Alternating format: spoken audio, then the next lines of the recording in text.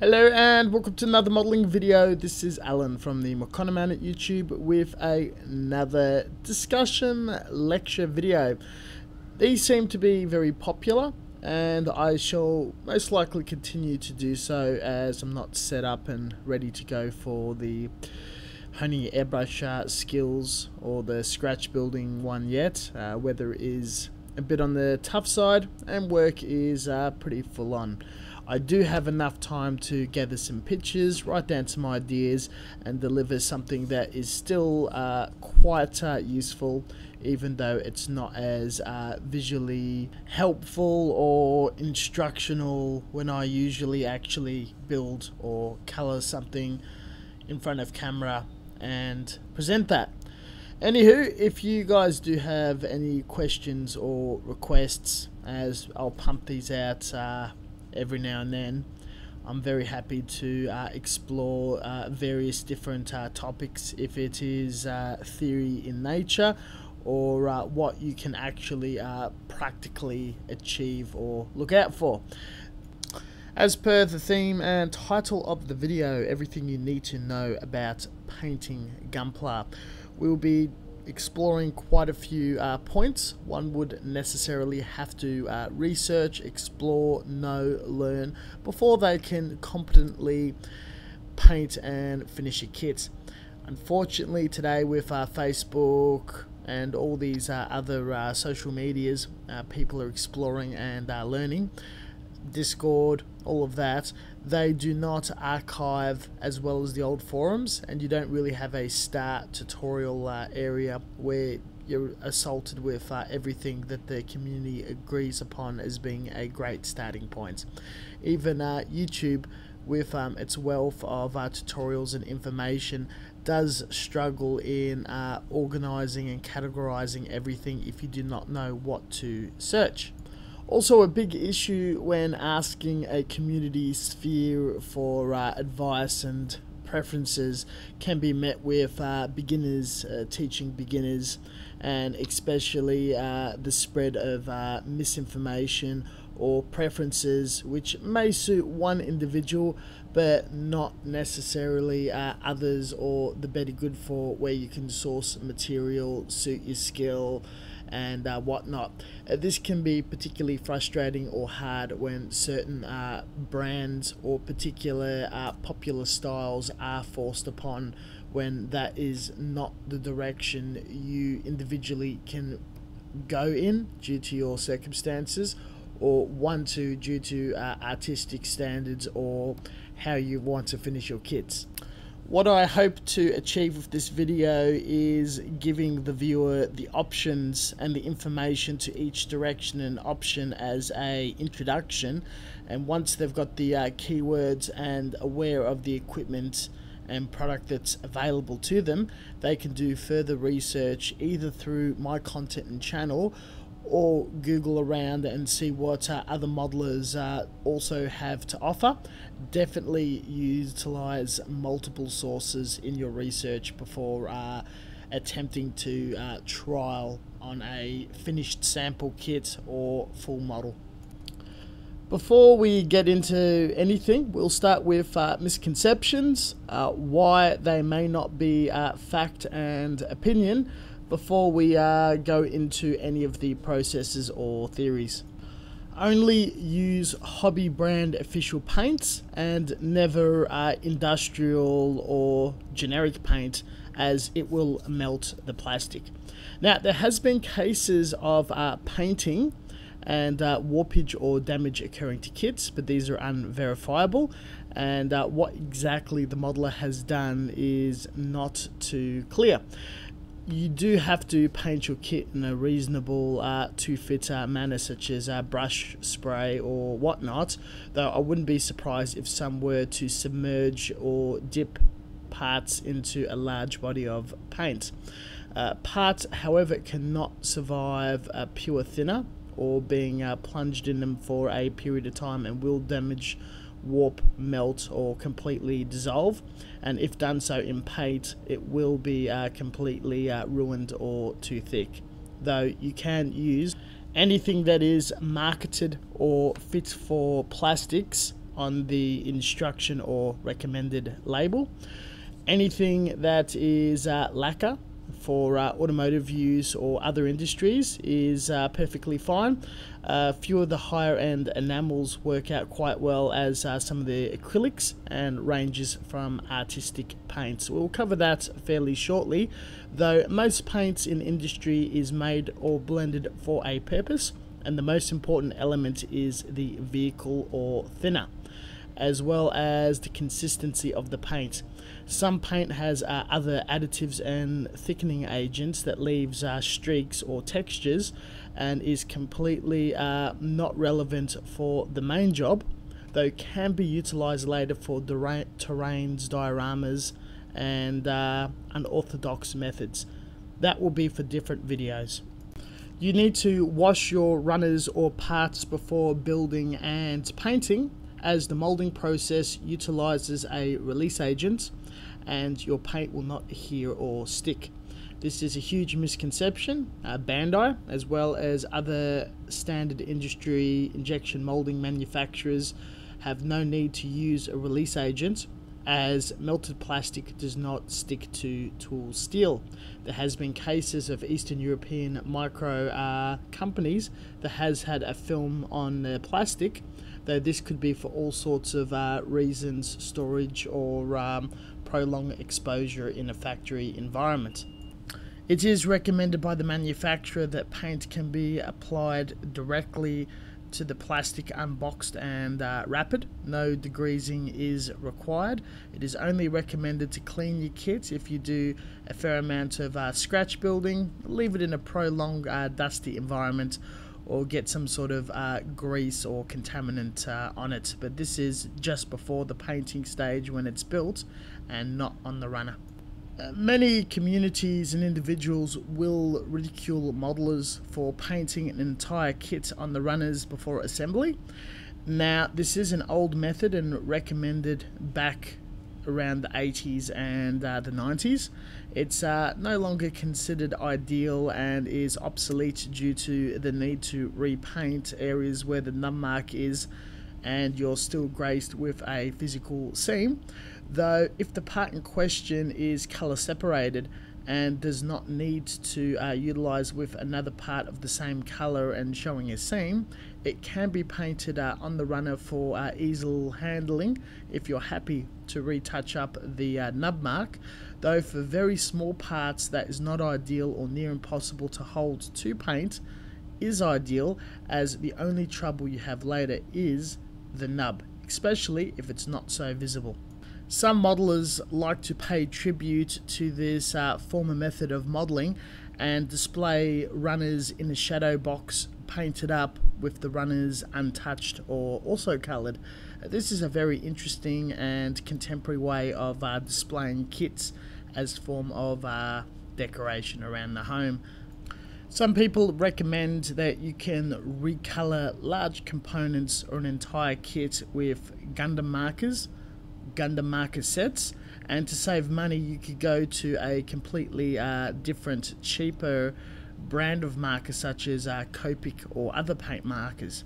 Now, just a bit of a background, the Gundam markers is a product by Gunpla, the same company that does the Mr. Color lacquers, which happens to be the official Gundam color sets. They work with Bandai and Sunrise.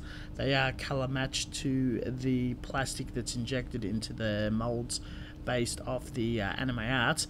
They are lacquer paint in a marker, though they dry too quickly during application and does have a manner of showing streak marks.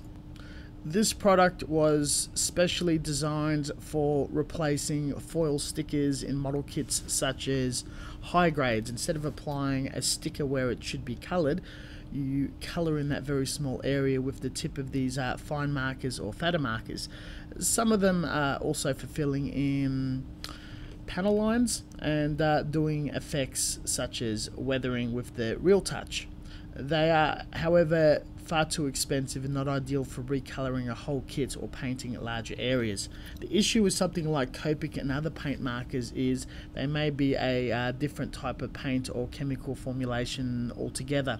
They won't bite or adhere to the plastic very well, and they're not very true or stable in their color.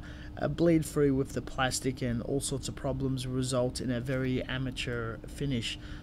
Improper use of these markers are considered quite wasteful and is seen as being very lazy. There is a lot more to painting that you can explore and achieve something that's not as restrictive as what comes out of a pen and at the end of a felt tip.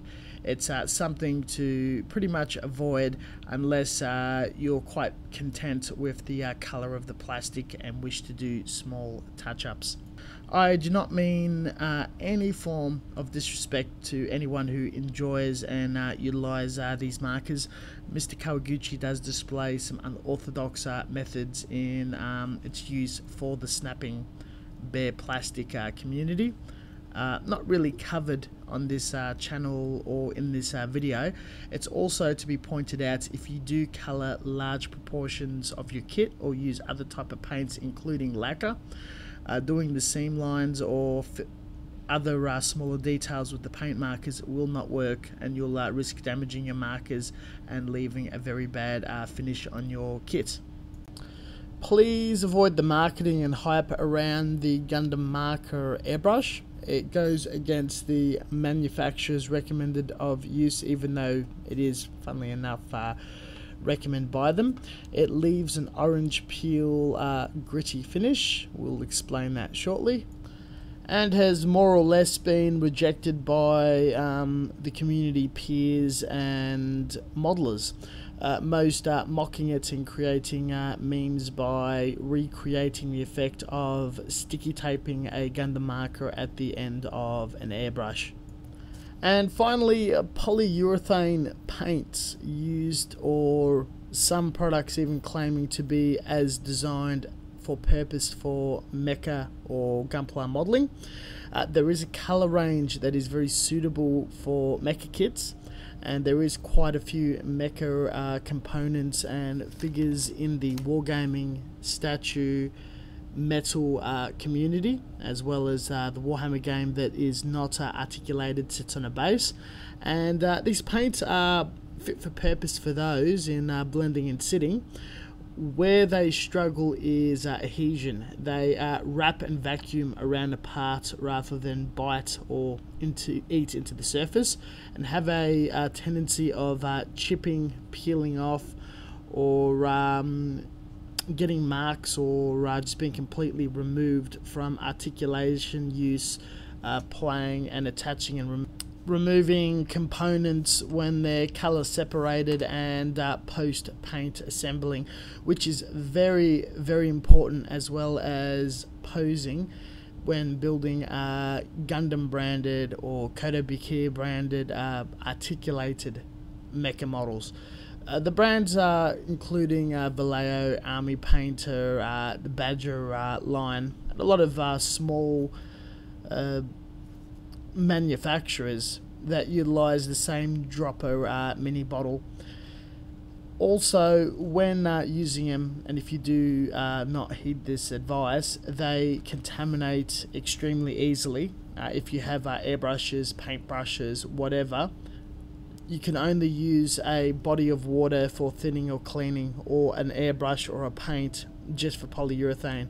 If it gets a whiff or a smell of any sort of previous thinner or paint, the liquid paint that's at the consistency for application will immediately harden and turn into a jellified consistency that's no longer useful for hand painting applications, and will definitely not run through an airbrush.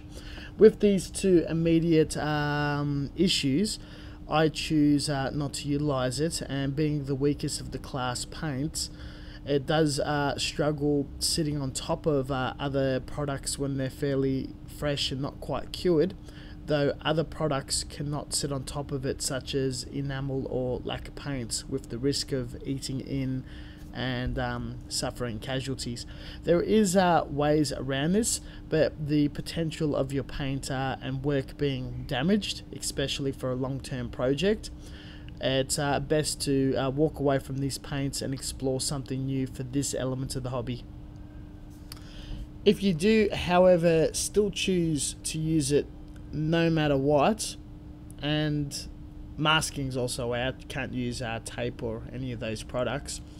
There are other prominent and skilled Gundam modelers who do, and you'll be able to follow them up for advice and utilize their work in progress videos, tutorials, and that sort of stuff. Now we'll explore some frequently asked questions.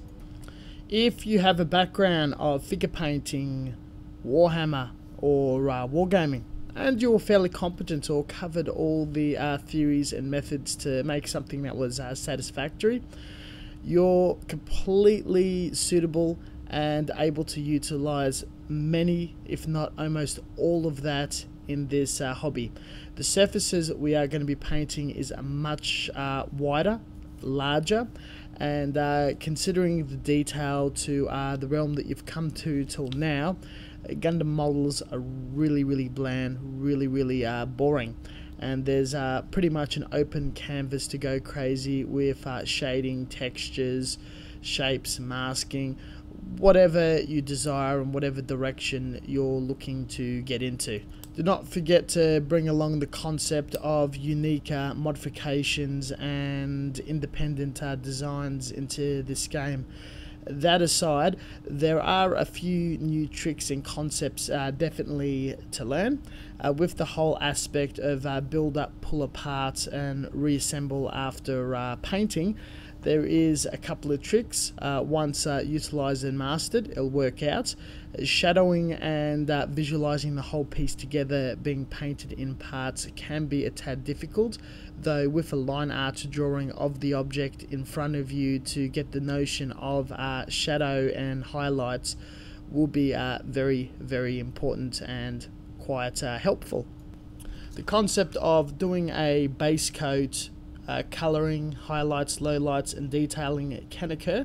If all you've got is the old Citadel paints and a heap of paintbrushes, those methods will be very time consuming. There are a few tips, tricks and budget ways around things to speed up the process.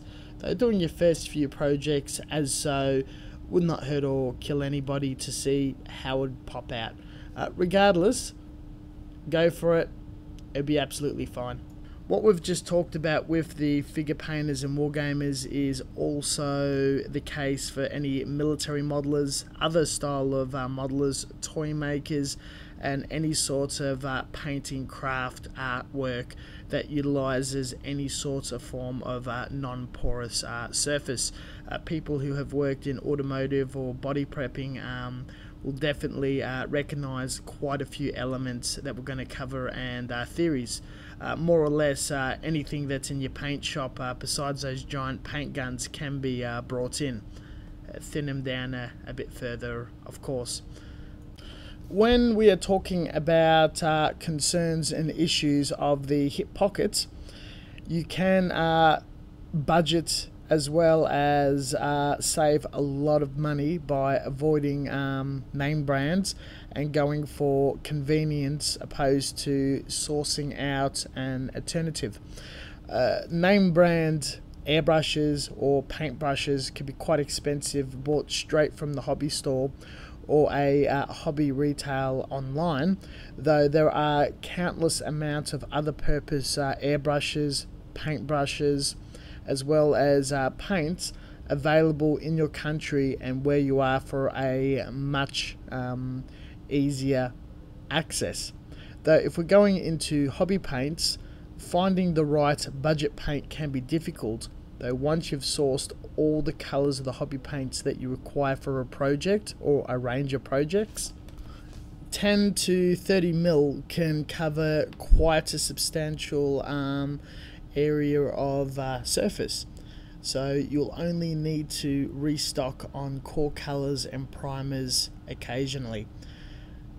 In the way of a budget vehicle or thinner, it is very easily accessible, that's completely chemically compatible with the products you're using.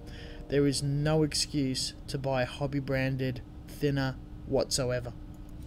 A few notes about budget that is heavily covered in my YouTube channel, as well as other content that I produce. Looking in the description section below, I'm going to put a huge library of all paint resources that I have, and you can look at them in order of the direction you want to go to. If we are talking about airbrushing equipment, Chinese manufactured compressors and airbrushes are sweeping the world like absolute crazy, and with a little bit of work performs just as well as anything else. We've talked about the thinner, but for your three main classes of paints we'll talk about acrylic, enamel and lacquer. Your local automotive or hardware store will have the alternative. Each topic will definitely cover that. In the way of paint, that is a much greater risk, though what you're looking for is liquid consistency paint, not paste. When you explore any sort of the textured stuff from the hardware store, house paints, all that sort of thing, feature stuff, that could cause a lot of problems, damage airbrushes, brushes, and it will leave streaks almost guaranteed. If we're exploring artist paints, they are aware that people are looking for different consistencies. If it's a canvas paint and you've got raised detail and whatnot, opposed to something that's a far more finer, going onto fabrics, something like a dye, washes, and they also definitely cater towards the airbrushing side of things. If it's airbrushable, it's definitely also hand paintable. What I have a tendency of avoiding is watercolors, any sorts of acrylics that are marketed as safe, water soluble, alcohol soluble, that sort of thing. They either do not have the properties to bite or adhere to the plastic, or their pigment density, how much color you get opposed to how transparent it's going to be, vehicle and other additives. That's not going to look too good, and doesn't matter how much you build up and allow each layer to dry. You're either wasting a lot of time or you're going to have some sort of thick mess. Oils and enamels, they can look absolutely wonderful, and a quality enamel can work quite well, though the cheaper they get, the bigger problem you have with drying and maturation until it hardens. Some of these applied really thick or moderately can dry over many days in a wet state, even to weeks, or just permanently stay sticky. This is an issue for handling, this is an issue for paints on top, masking, everything. Artistic oils, probably absolutely avoid unless you're doing some sort of weathering technique or something that is quite advanced, though any sort of very quick dry enamel that is of a high quality in a hardware store setting, that would be ideal. And rattle cans are not too bad either. They have a tendency of separating quickly both in the can or the jar, so it needs a thorough shake and stir. In the rattle can, you got to shake for a long time. Tips on that coming up.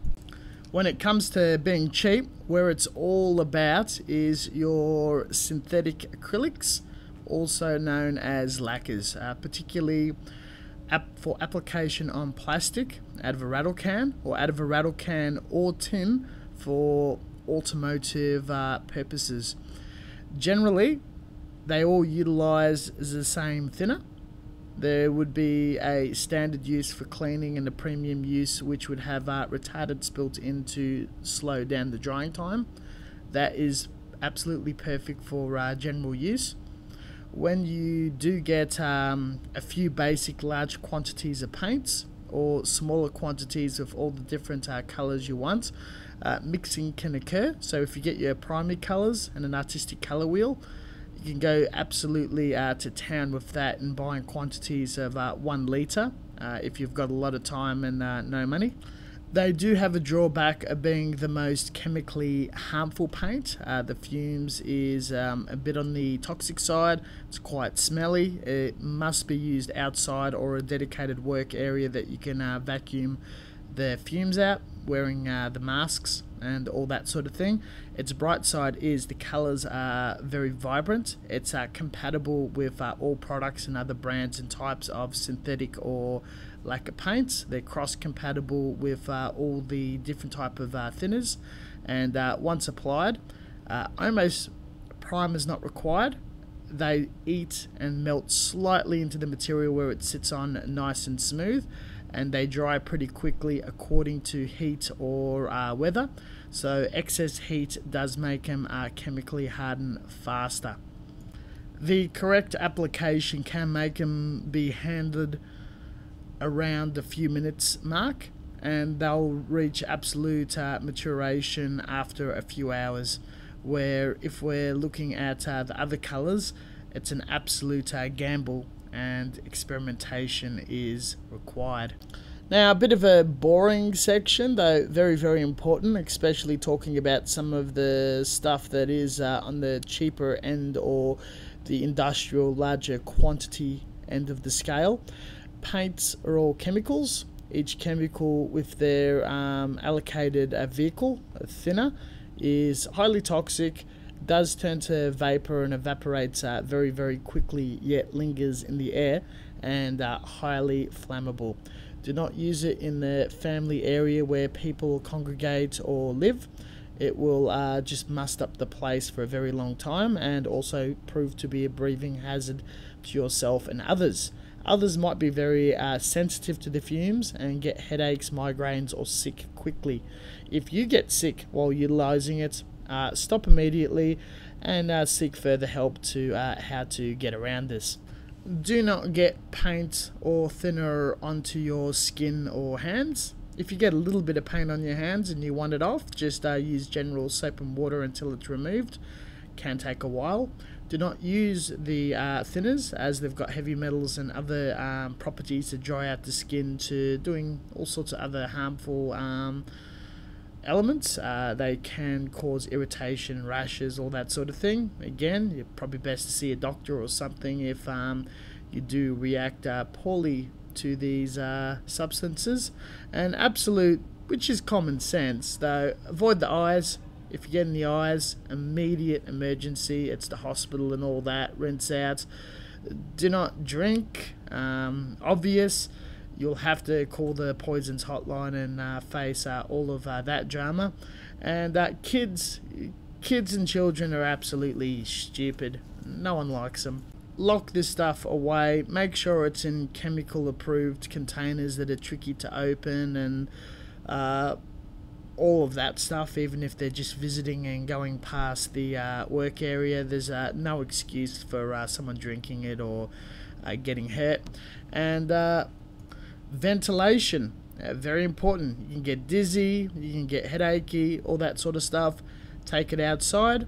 If you're in a shed or a large open area, all doors and windows are open. Extractor fans and whatnot is absolutely awesome for the purpose. And no matter where you're doing it, inside, outside, respirator is a must.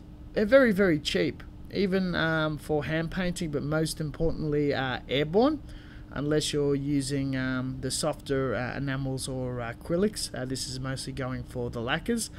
The 3M 6000 respirator with the filters utilizing vapors and gases and that sort of stuff is highly effective. It is the cheapest on the market, but it's quite comfortable, something I utilize and can be found on Amazon, eBay, all that for next to nothing. Did I mention crazy flammable? Many different chemicals, flammable, have different properties of maintaining a long burn, or just immediately igniting and creating a mass amount of heat and explosion quickly. Thinners, especially kerosenes, are the most flammable and easy to catch substances. It's actually kerosene and oxygen is the most explosive property in the world, more so than TNT and all that. This is the same with your lacquers and other bits and pieces. If splashed on a surface and even dried, it catches, and in liquid form is quite hazardous. So keep away from smoking, ignition sources and all of that quite seriously. It is unlike any of the other flammable products out there. The trick is to store your larger containers and only pull out to refill much smaller containers that are used for the paint jars, airbrushes and cleanup. All you really need is about 50 to 100 ml on hand at any one time, and the liters of the stuff can be in a metal container far away from everything else. Now you have 3 choices to select from in your form of application of paint. Now you are able to use more than one method or all 3 method as your general style, or on each and individual different project. Most only utilize around 2. The easiest and first choice for most Gundam modelers to gravitate to is hobby branded rattle cans. The brands they normally go to are Tamiya, though you also have a choice of Testers and Mr. Color. Mr. Color should be noted that some of the official Gundam colors are available, though it is extremely expensive, and the 3 brands can be quite pricey depending on which country and what hobby shop sources them for you. Mind you, automotive or graffiti street art branded lacquer rattle cans work quite well. The trick to utilizing the rattle can is the distance, the sweeping of the spray, and how long you shake it. The shaking part can be a lot more important than you would lead to begin to think.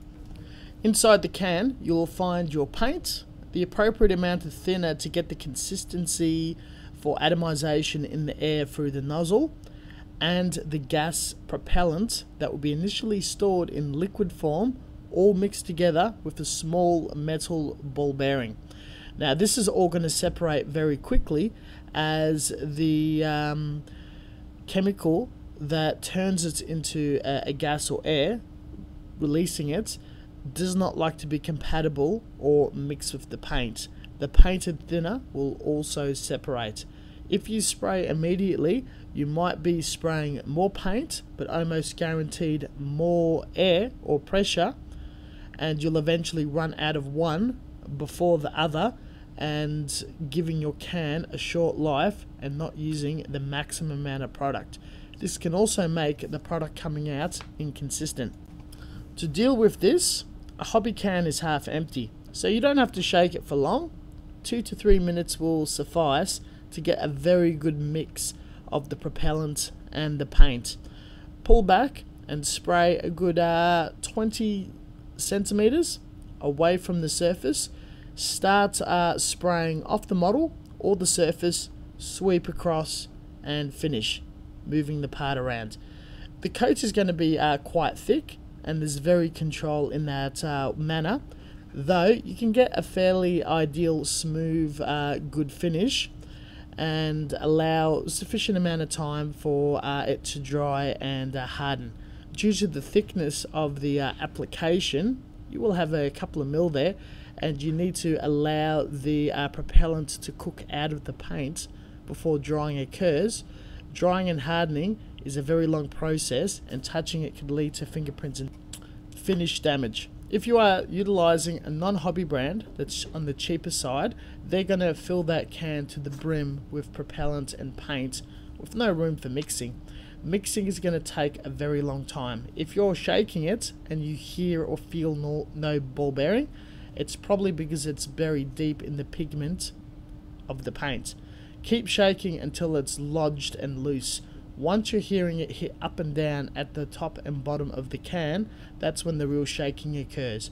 A good solid 4 to 5 minutes will get the mix absolutely perfect of propellant, thinner and paint. You'll get the thinnest amounts of coverage coming out of it.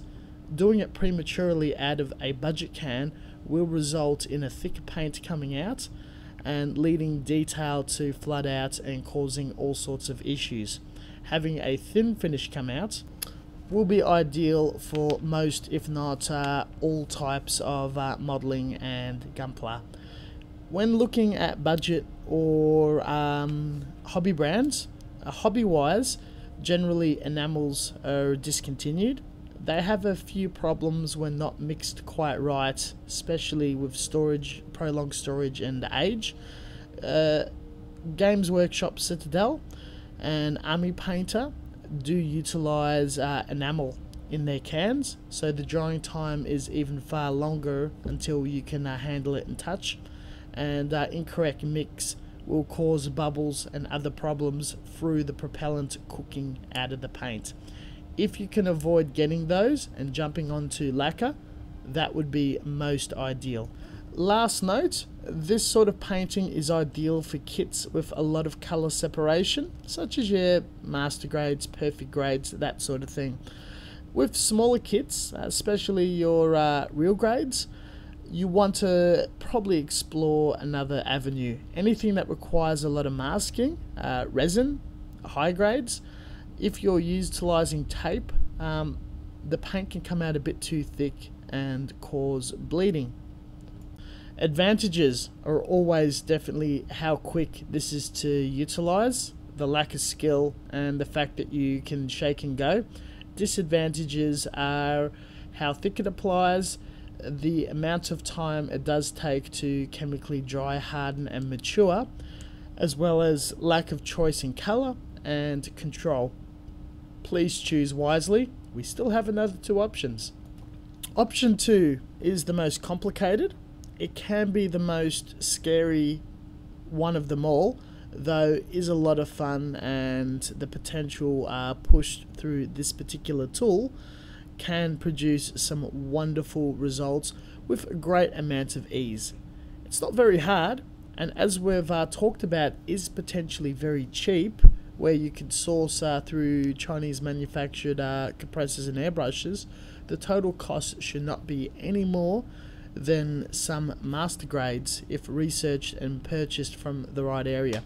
Utilizing my series, Honing Your Airbrush Skills, will teach you the right mixes, inputs, outputs, maintenance tricks, and all of those bits and pieces that I utilize throughout my YouTube channel.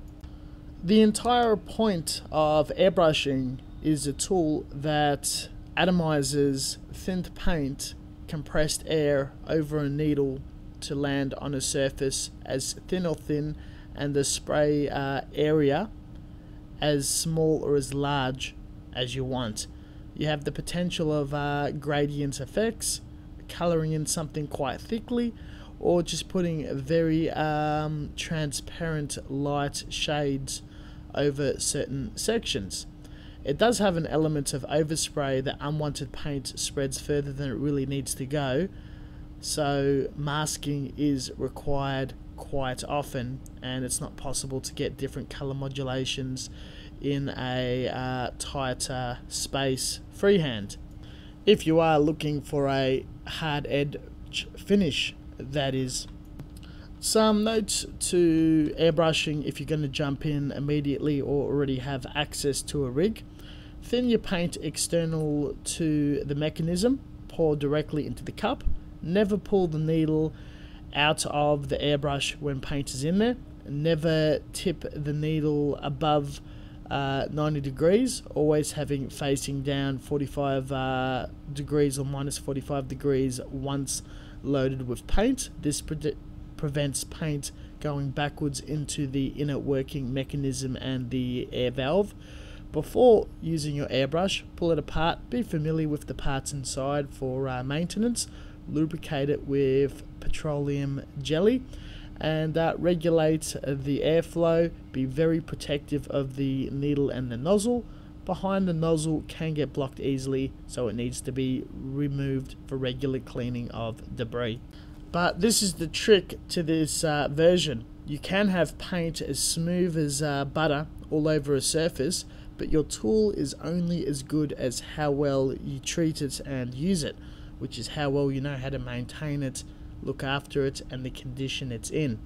The airbrush that you source and buy needs to have parts that are easily accessible and bought in the event damage does occur. Though what you also need to consider is you need to have it completely flushed and clear of any paint when you swap colors and when you store it, especially prolonged. Any dried paint will prevent atomization and paint leaving. Any leftover wet paint will corrupt or cause troubles if it's two different styles of paints mixing together, or if the color is going to change because a previous color is already in there. When you start out, you'll be spending more time pulling apart, cleaning and learning your airbrush than actual painting. But the more you practice and the more you paint, the faster at the maintenance element you're going to be at. And that way you'll have more time for painting, creating effects and creating absolutely amazing kits. It is important that all of this does look really worrisome straight off the bat, really expensive. It doesn't have to be, and it's not hard at all. Once you know the process, once you have it in your hands and you're playing with it on a weekly or a daily basis, you'll get good at it quick. And with the videos that I have access to my channel, there's just ample material of where to invest, how to get into it, and how to get the output and finish that you desire with regimes on practice, skilling up, cleaning and maintenance. We will look after you. If you are unsure, you want to try airbrushing, or not ready to invest in too much gear but want to get a slight sample, these 12-volt mini compressors with airbrush setups that are sold online, especially from China, are absolutely amazing. The pump is strong enough to maintain good flow and color in, as well as do effects in most applications for this hobby, and it takes up absolutely no space whatsoever. For the season modeler, probably an idea just to use it as a setup or away from home set. Highly recommended. The advantages: you can get an amazing amount of soft edge effects. With masking, hard edge effects can be achieved. How much work you put into color separation as well as masking, anything can be achieved, but it is time consuming and colors can be very easily mixed.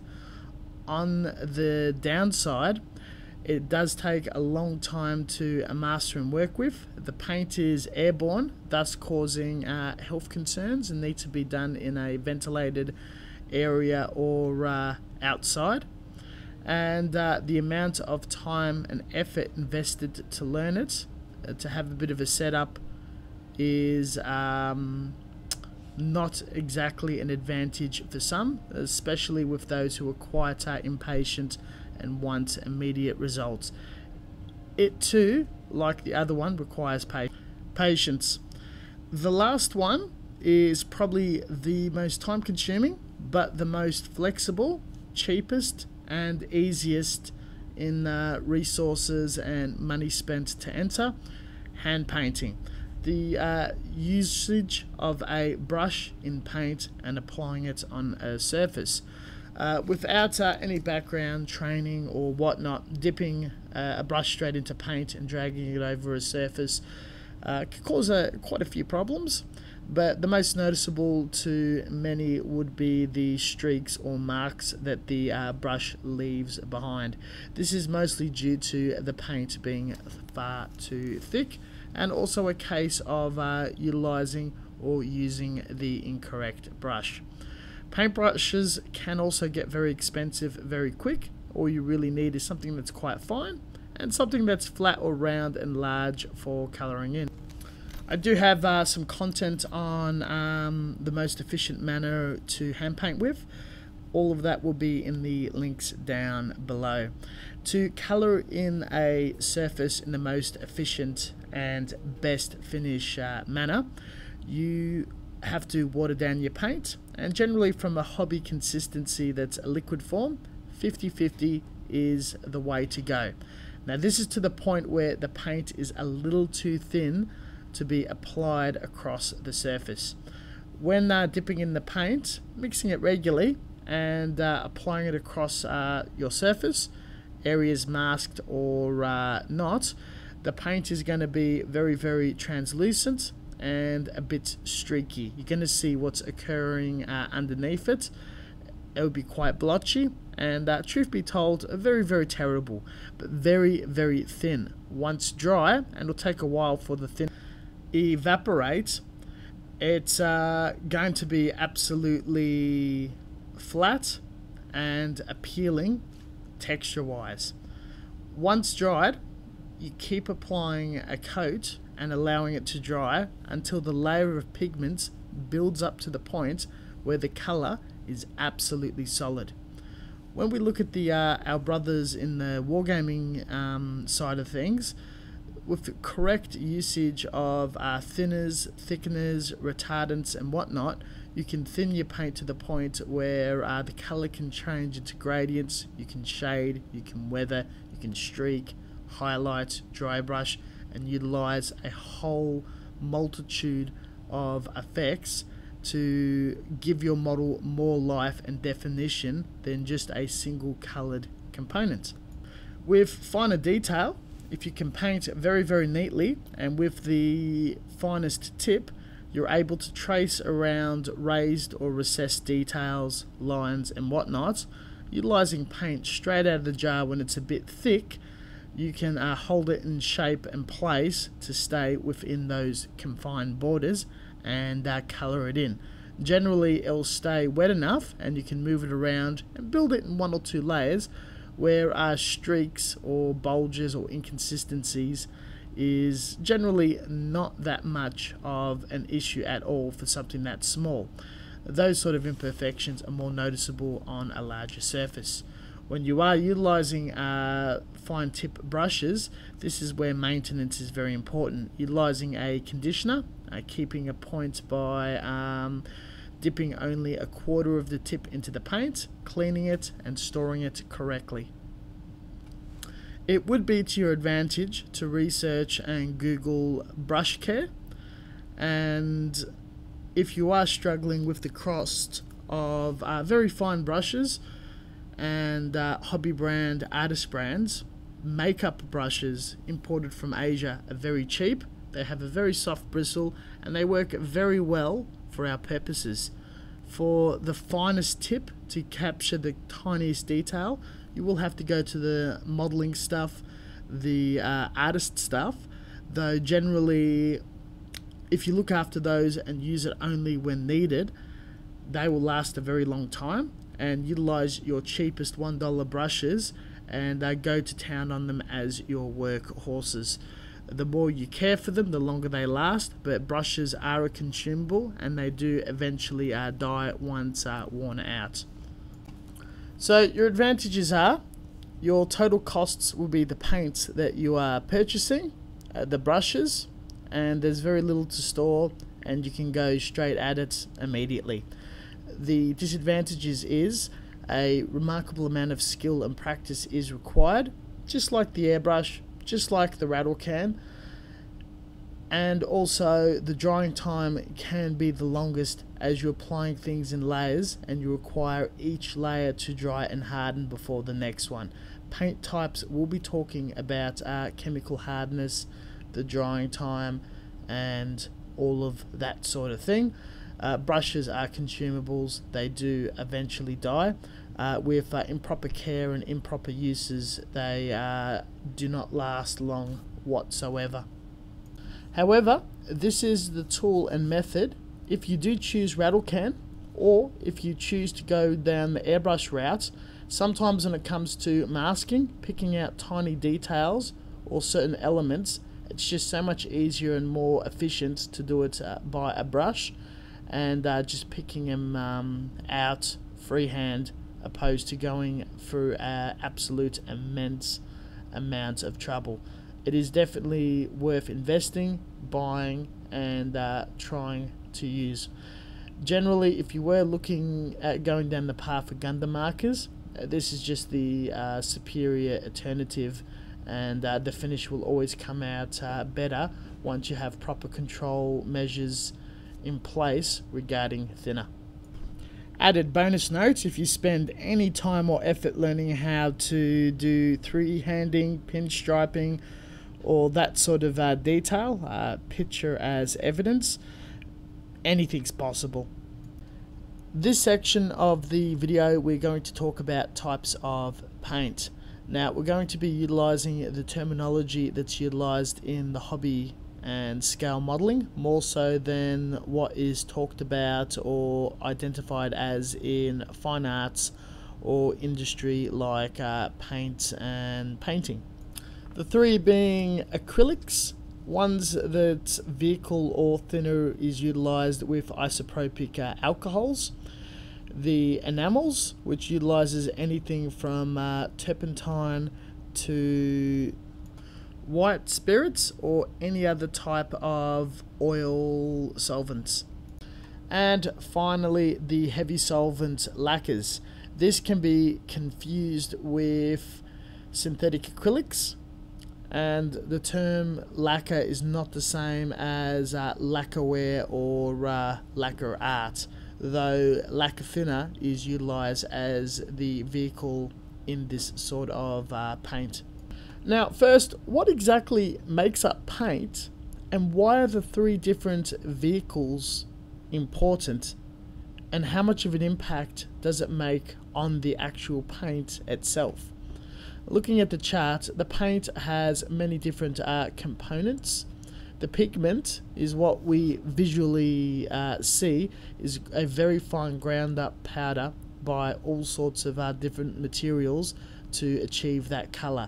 Example, titanium is normally white, and all sorts of other things make black and other colors. Pigments can be blended before added to all the other chemicals. After that, we have the vehicle, the thinner. This is what makes it different from paint to paint, and how it exactly behaves by what means of application we want to explore. After that, the rest of it is purely additives. We have a binder. Sometimes it's a resin, sometimes it's something else that hardens and encapsulates the pigment onto the surface.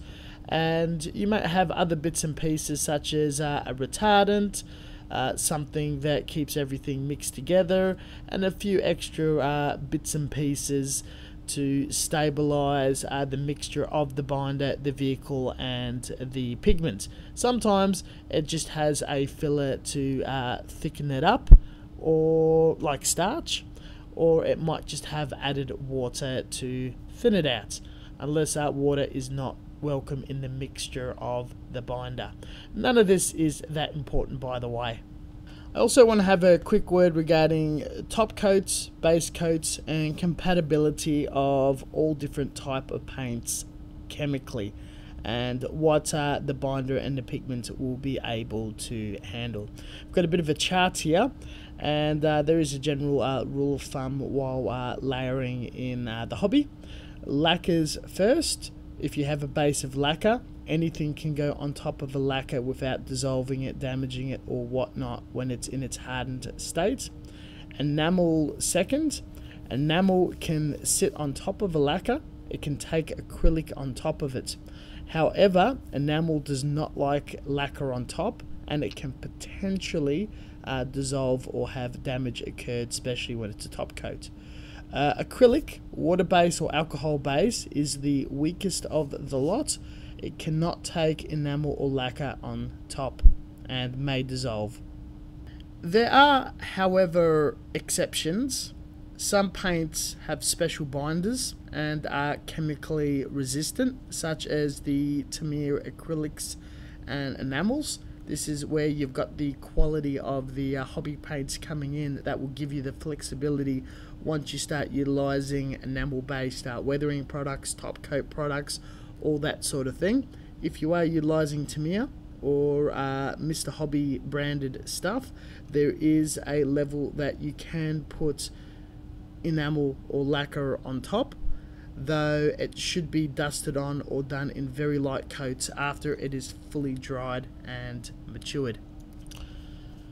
With the isopropic based alcohol paints, the hobby industry would be the Tamiya mini acrylics, and the Gunpla Aquarius Acrylics Mini. They both, between the two of them, have a very large paint catalogue, decent adhesion, a little bit weak on the pigment density, though they apply pretty well across the board in all levels. They are pre-thinned to a certain point, so too much thinner can cause trouble. 50-50 ratio for hand painting, though with airbrushing not so much, maybe 20 to 30% thinner. They generally are harder to atomize for the airbrush, though they do pretty well for the hand painting side of things. Their colors are matches quite well to science fiction, metal effects, military subjects, and tones for the clothing and skin color of miniatures. The advantages of these paints are the fumes. They are not very harsh at all. They can be hand painted indoors and to some certain aspect even airbrushed and atomized. I would trust this in the hand of kids and not get in trouble. They're not too flammable, and they are water soluble, so if you have an accident or spill it or whatnot, they would be on the easier side to clean up. Now, if you want to risk things up a bit, you can use lacquer thinner as a vehicle, and then it starts behaving more like a lacquer paint, but not as stable. All well, pretty damn good product. Just a quick spotlight. Mr. Hobby did release their water-based accretion. This is a tad different to any of the polyurethane-based paints and behaves quite in a strange manner. I do not recommend thinning with water, though. They do have their own brand of vehicle. What I find interesting in this pre-thinned state is, via hand painting, straight out of the jar, you can stretch it across the surface, and it generally self-levels and flattens itself, then dries to the touch in a very quick amount of time. This is probably a very good introduction paint for your first couple of kits, especially to someone who's quite young and impatient, or is just doing touch-ups on your snapped kits. Generally, I think this is the perfect product for those with the mentality of the best results with the least amount of effort and the quickest time frame in applying paint and showing something off, if your goal is to color in something or just to pick out small fine details. This is the thing that I would jump from a Gundam marker to painting if you're doing very small steps. Type 2 would be enamels. Hobby enamels were the hobby industry standard in the past, from the inception of the first kits availables throughout the 80s, throughout the 90s, and a good portion of the 2000s. The leader of them were Humbrol, who were aligned with the legendary company Airfix nowadays, as well as a huge host of other brands from Tamiya all the way to Revell. Doesn't matter where you reside in the world, there is a fairly accessible form of enamel hobby paint at your disposal. You do generally get around the same to a little more, and they would be probably the cheaper of any of the other ranges. These paints do have quite a bit of bite, and back in the day were applied straight onto the surface of plastic, though nowadays a primer is always definitely highly recommended. They have very good self-leveling capacity due to the slow drying time, and the color catalogs are quite versatile in all sorts of interesting effects, metals, and all your standard military colors, with a few bright ones that you could whip up for a science fiction stance. Where their advantages rise are Due to their tiny quantities, the fumes are not that bad, and they can be used in a limited indoor setting, though generally garages and open window areas are the very best, and it cleans up on the brush with mineral turpentine or white spirits for thinning. The trick to these paints are they separate very quickly in prolonged storage, and if you allow them to store for far too long, they do have a shorter shelf life, especially exposed to air, though you can definitely get a few good years out of them. By giving them a sufficient mix, but with all paints, I always recommend a pure stainless steel ball bearing to shake around inside, followed by a good mix. These are specially designed for hand painting, and once sufficiently thinned, applied, and these hobby brand ones are the fastest to skin. That is the surface forming a physical barrier to dry to a putty state, but the longest process is the hardening state. It could look pretty hard, and you potentially can handle some areas after a few hours after drying, but you want to give it a few good days until it fully matures and hardens. The longer the time takes, the more harder it gets. You'll find once you picked up a painted surface that's many years old, that's hardened for so long and so hard, stripping that paint could be quite difficult actually, and it would be at its absolute maximum strength.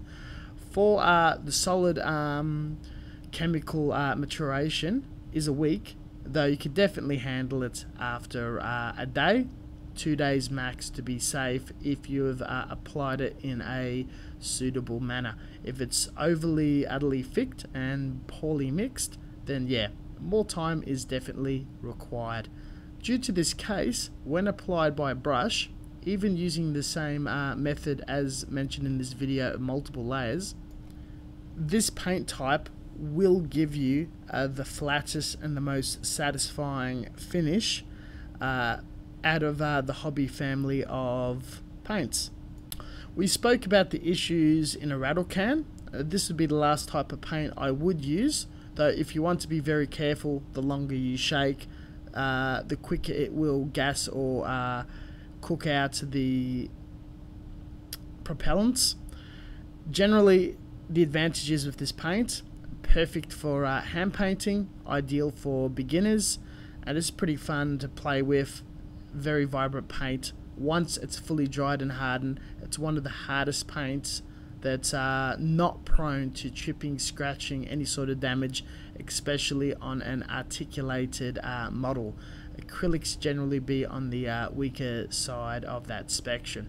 The disadvantages are its drying time purely, and probably the last one, it has no advantages to airbrush with whatsoever.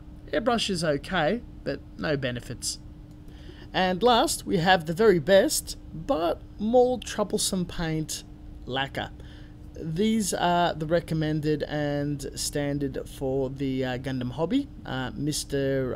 Hobby or Mr. Color being the standard. They are best applied out of a rattle can or airbrush. Once thinned down with standard lacquer thinner, which you can buy from automotive stores or hardware stores, it atomizes quite smoothly and is flexible about how little or how much thinner you have without the paint breaking down on the surface or the airbrush clogging due to its fast drying nature. It dries very quickly, and in climates that reacts to heat, such as summer, high heat, humidity, it is a bit of a trouble to use. All other climates, not too much of a problem. As mentioned and advised a few times, its biggest disadvantage is the negative environmental and health impact when airborne. It is the more dangerous of the paints. On the bright side, with how well it atomizes in an airbrush and applies to a surface, dries very quickly, it is the perfect paint if you're going down the direction of masking, and it also adheres to surface ideally, as lacquers are generally always primers. It eats or bites into the plastic without damaging it, and it generally stays there. Because it dries very quickly, we can apply masks on it within a number of hours to 24 hours. We can also treat or deal with the surface, such as polishing, sanding, as well as weathering in the fastest time frame possible. The shelf life of these paints are absolutely crazy. They can dry out, and drying out is not a problem if you leave a cap off. Lacquer thinner will reconstitute them and turn them back into a liquid state of binder and pigment. After that, it might dry out even quicker and will require retardant. Where this is a bad thing, if you have a painted surface and any sort of the slightest amount of vapor or droplet of lacquer paint goes on it, or lacquer thinner goes on it, it's going to reconstitute back into paint and may cause damage. It would be an idea to use an enamel or an acrylic as a top coat, as it would be a little more resistant to that occurring. Lacquers also have the most appealing and convincing metallic effects. Here is an example of Alclad 2 and a couple of other brands painted on spoons. They bright up quite nicely from a gloss black undercoat. If you are after the quickest possible result in colouring in a surface with paint via airbrush, SMS Premium Lacquers and some other brands do have pre-mix sets where you can pour straight into the brush and apply on the surface, followed up by a very quick cleanup. Lacquers, where they do suffer, are not the best at hand painting due to its quick drying time, and some of these being pre-mixed. If you're using some of the thicker stuff like Mr. Colour and Guy Note, mixing it with some straight retardant or a heavy dose of thinner with retardant can have it liquid enough to pick up fine details and dries. Though if you're hand painting with metallics, they dry brush beautifully. Now, I always stand by the fact that you do not have to buy any hobby branded thinner, and that a cheaper alternative can always be found. This also goes for the critically acclaimed Mr. Leveling Thinner by Mr. Hobby or Gunzi. What is the selling point of this case is it's the slowest drying of the thinners or vehicles. When applied to lacquers, it's good enough to hand paint, it's good enough to weather, it's definitely good enough to airbrush. I find that there are industry alternatives, any sort of premium lacquer thinner or lacquer thinner with retardant mixed in, specially targeted for gloss top coats, gloss painting or automotive applications, are a very similar mix. You can mix your own with an industrial amount of lacquer thinner and artistic acrylic retardant mixed to taste in very small quantities of a couple of 100 milliliters. Have a play around. Once you get a good handle of artistic acrylic retardant, you can have the paint dry practically immediately, or you can have it drying all day if you like. If you're exploring artistic catalogue, going back to enamel, you can find properties and mediums that speed up the drying process of fluids. It is a complete different topic that's worth researching and exploring, that is not touched by our scale modelers whatsoever. But especially for warmer climates or just for general everyday use, adding retardant, using leveling thinner, making your own leveling thinner, or utilizing an automotive top coat product will give you more control, more time, and a better result. Advantages: very easy to airbrush, very quick to dry, fairly strong after drying. It is the best paint for adhering to a surface, as well as it's resistant to everything else, best metallics, and has the ability to mask and buff polish efficiently. Disadvantages: there's a little more involved to hand paint it, though having another range of paint sitting on top of it is not an issue whatsoever. You may need to mix your own thinner for retardant purposes, but you could do that to the other brands, though the health is quite a negative impact. Respirator as well as other measures are needed, and painting away from living quarters or other individuals. It is important to note, highly flammable, store appropriately, and the most inappropriate paint for kids, minors, and should be kept in the house or accessible if there is kids or minors around. The next topic we're going to be talking about is work order, the process of the build, how painting is applied in the overall greater picture, and if it is better to build it to the finishing point than to paint it, or to paint it in pieces, and where the building or elements of it occur. A Gundam model has points of articulation, points of assembly, overlapping detail, and molded in multiple colors, as well as further colors that the plastic injection may not have gotten around to. So what most traditional modeling is familiar with is you may paint a bit, assemble, then paint the rest, though what you're able to do with a Gundam kit is assemble it and pull it apart again, but with great difficulty. There is a few tips we're going to get into, though unless it's almost a monotone color, or we're dealing with something like resin or a model from the 80s, 90s, where points of articulation overlaps covering polycaps, we can disassemble the kit. There's no advantage of painting it as is, like we would not paint on the runners still. Now, luckily for a lot of kits, such as figures, tanks, aircrafts, you've got a bottom bit, a base that touches the ground, and you can paint the item, flip it, whatnot. Individual parts of a Gundam kit is not that easy, especially if you want to pick it up, hold it, change its rotation as we work on it. Touching it will leave fingerprints. What we have here is a bamboo skewer on an electrical alligator kit clip. You can make them made up by HIQ Parts or U-Star, all in metal. Very cheap on eBay and Amazon, pre-made for you, or make them yourself. Importing them means that you're sourcing the cheapest materials and bringing them straight to you, though they can get overpriced when a hobby label or being sold out of a hobby shop. Sourcing the material yourself and assembling them is also highly appropriate.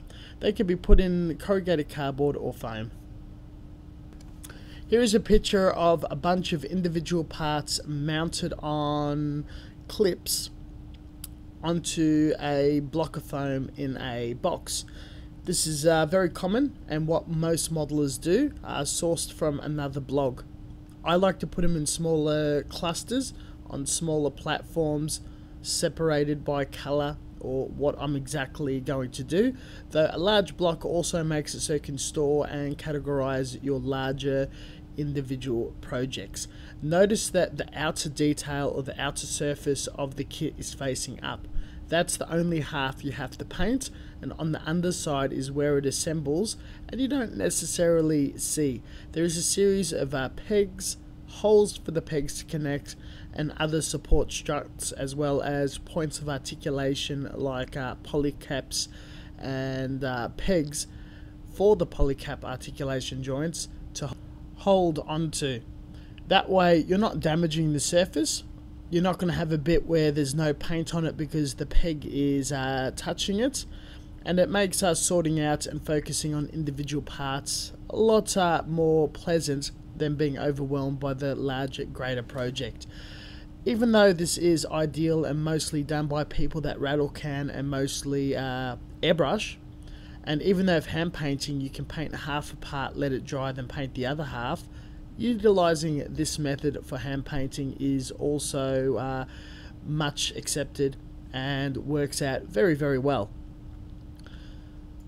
Once you are done painting detailing, weathering, decaling, you're as far as possible where each piece on each peg is finished. Everything snaps back together, and this is where we call a finished model, opposed to what we traditionally know as build, glue, have it done, then paint it and finish it.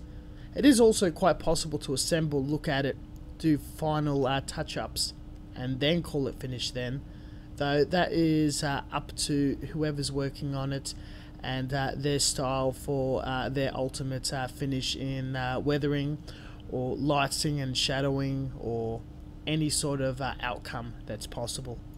This next section will focus mostly on preparation of the kit, including during the build stage, to have your model ready to receive paint and also not to be damaged or for the paint or chemicals to have negative effects on the model. Removing nubs and imperfections.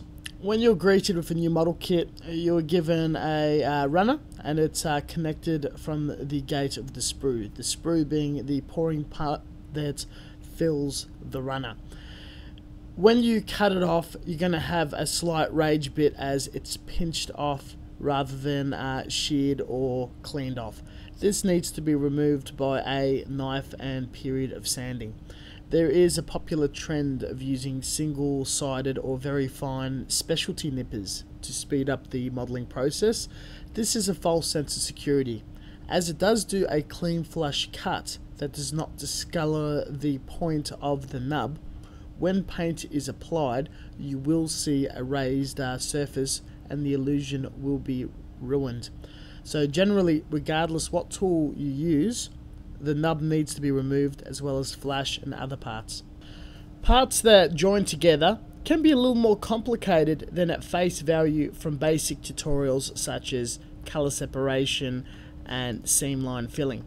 We could see with this very basic single color part, there would be no advantage to leaving it as it is, and that gluing the two surfaces together to make it one and filling that seam means we only have one part to paint.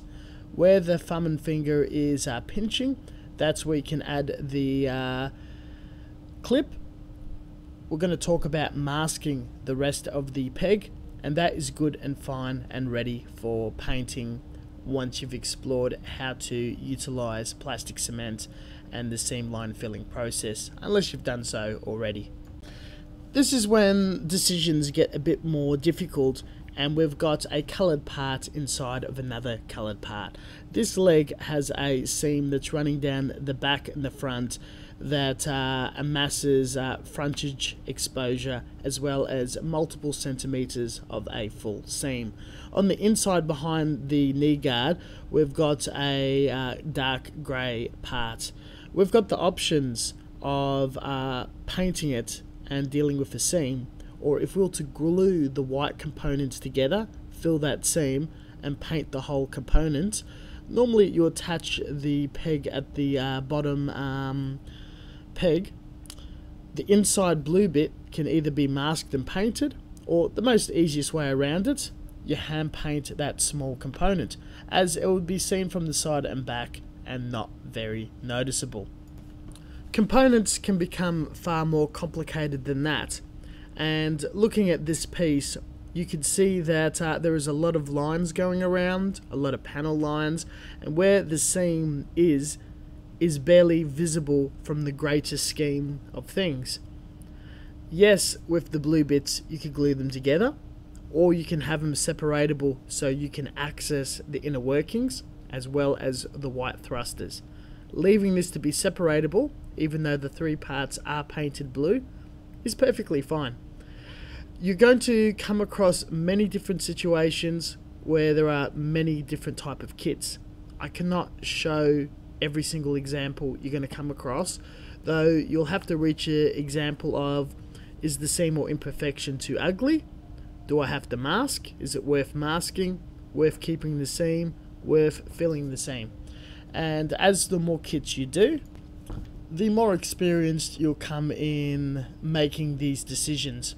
There are various methods and styles of recutting and separating parts and filling it, disguising seam lines. and a few tips and tricks that people share around. And slowly you'll learn them, you'll find them for yourself, though it's the different coloured parts that are captured in between other parts will always be a challenge, though generally the more expensive, the bigger the kit, the higher the grade, the larger the part breakdown, the easier it generally is for the painting side of things. Where the building side of things, people who don't colour kits, they see that as the higher challenge. And you can see how a different form of thinking while building and enjoying the hobby really enhances and expands the entire process for yourself. There is no one universal approach around it, and there's really no wrong answers unless the finishing result looks quite bad. But then at that stage, it's a learning curve and the enhancement of your study of the hobby, which in the end will come to teaching you this lesson and enhancing the experience. Overall, a positive conclusion. Now, one of the biggest problems, which is also the biggest feature in Gunpla, is the peg and socket concept of attaching and pulling apart. Gundam models have been designed as a toy that's pre-coloured, that comes together. The playing part is the assembly, and you're able to play with it after it's built for children, teens, all that sort of thing. The scale modeler side of things is a second thought, but it's assuming that we have the skills and whatnot to overcome getting around that. Now, the plastic that makes these kits a high impact polystyrene. We've got this tiny peg that is normally solid. The one in the picture is a hollow one. A lot of pressure and force goes on them, though once we start introducing chemicals, thinners, washes, all that sort of stuff, it softens it, it gives it stress, and eventually they break, and that causes a lot of post issues and a lot of panic if they break, or anxiety during the build process. This is not really a huge deal and is just time and effort and know-how can overcome it without any issue. When a peg goes into a hole, it's designed to do that dry. Though when you're pulling it apart, you risk damage separating it by gorging the plastic, even with the most gentle plastic separators, and that puts unnecessary stress on those little pegs. You can widen the hole by using a pin vise drill that is slightly bigger than the socket hole, or if you put your hobby knife in and create a wedge shape by drilling it, it's wider at the mouth, narrow at the very end. The peg will fit in loose, it can snap together, but comes apart by a gentle pull. This makes the situation of pulling apart and putting it together really easy, and there's no pressure or stress on the pegs whatsoever. Whatever chemicals you utilize should not pose to be an issue whatsoever. If you've loosened it too much and the part will not stay together, you can thicken the peg or the hole with a little bit of super glue or other glue. Post painting, you're able to use wood glue, gorilla glue, white glue to fill in those peg holes, tiny bit down the seam, slap them together, and the joint is going to be very strong. Now, while you are painting can make a huge influence on assembling and pulling apart. You can see in this picture where the fingers are inside the inner bit, where you've got the point the polycap goes in, the pegs, the holes. Inside that, you don't want to have a lick of paint at all. It's just the outer surface bit. You're painting in one direction. Though as paint gets around, especially when you're spraying, not just hand painting, and priming all of it is ideal, where you have the peg, where you have the holes, the points that the polycaps go into and the polycaps themselves, you want to mask. Now, masking it with tape would be a huge issue, will take a long time. Using poster tack, blue tack, any sort of putty or clay-like substance that doesn't dry or harden, you wrap up those little areas with that, and they just peel off immediately, only showing the polycaps or pegs. and any frontage detail that is seen visually by the viewer, you can't see it at all. Now, most of the time these pegs, including the ones that go into polycaps, and the polycaps themselves will be the points or anchors that you're going to be putting the alligator clips into. Put the clip in first, then mask around with the blue tack. Now, going back to breakage and thickening of ball joints. Ball joint parts, such as in this picture, you can see it is a hip bit. This is where most breakages occur.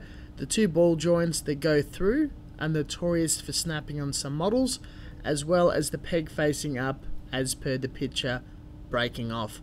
You can preemptively strike this by drilling a 1.5mm hole down the two ball joints and that peg, and replacing the insides with a brass rod of the same size, maybe a lick of super glue inside, maybe it's so snug it just slides in and stays in place.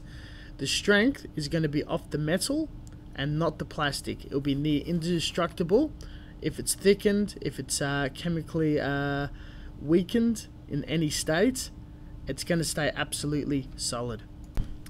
At any state, if there is any breakage, before painting or after painting, this is not a big deal, as you can still drill at a later date and replace the inside with the rod.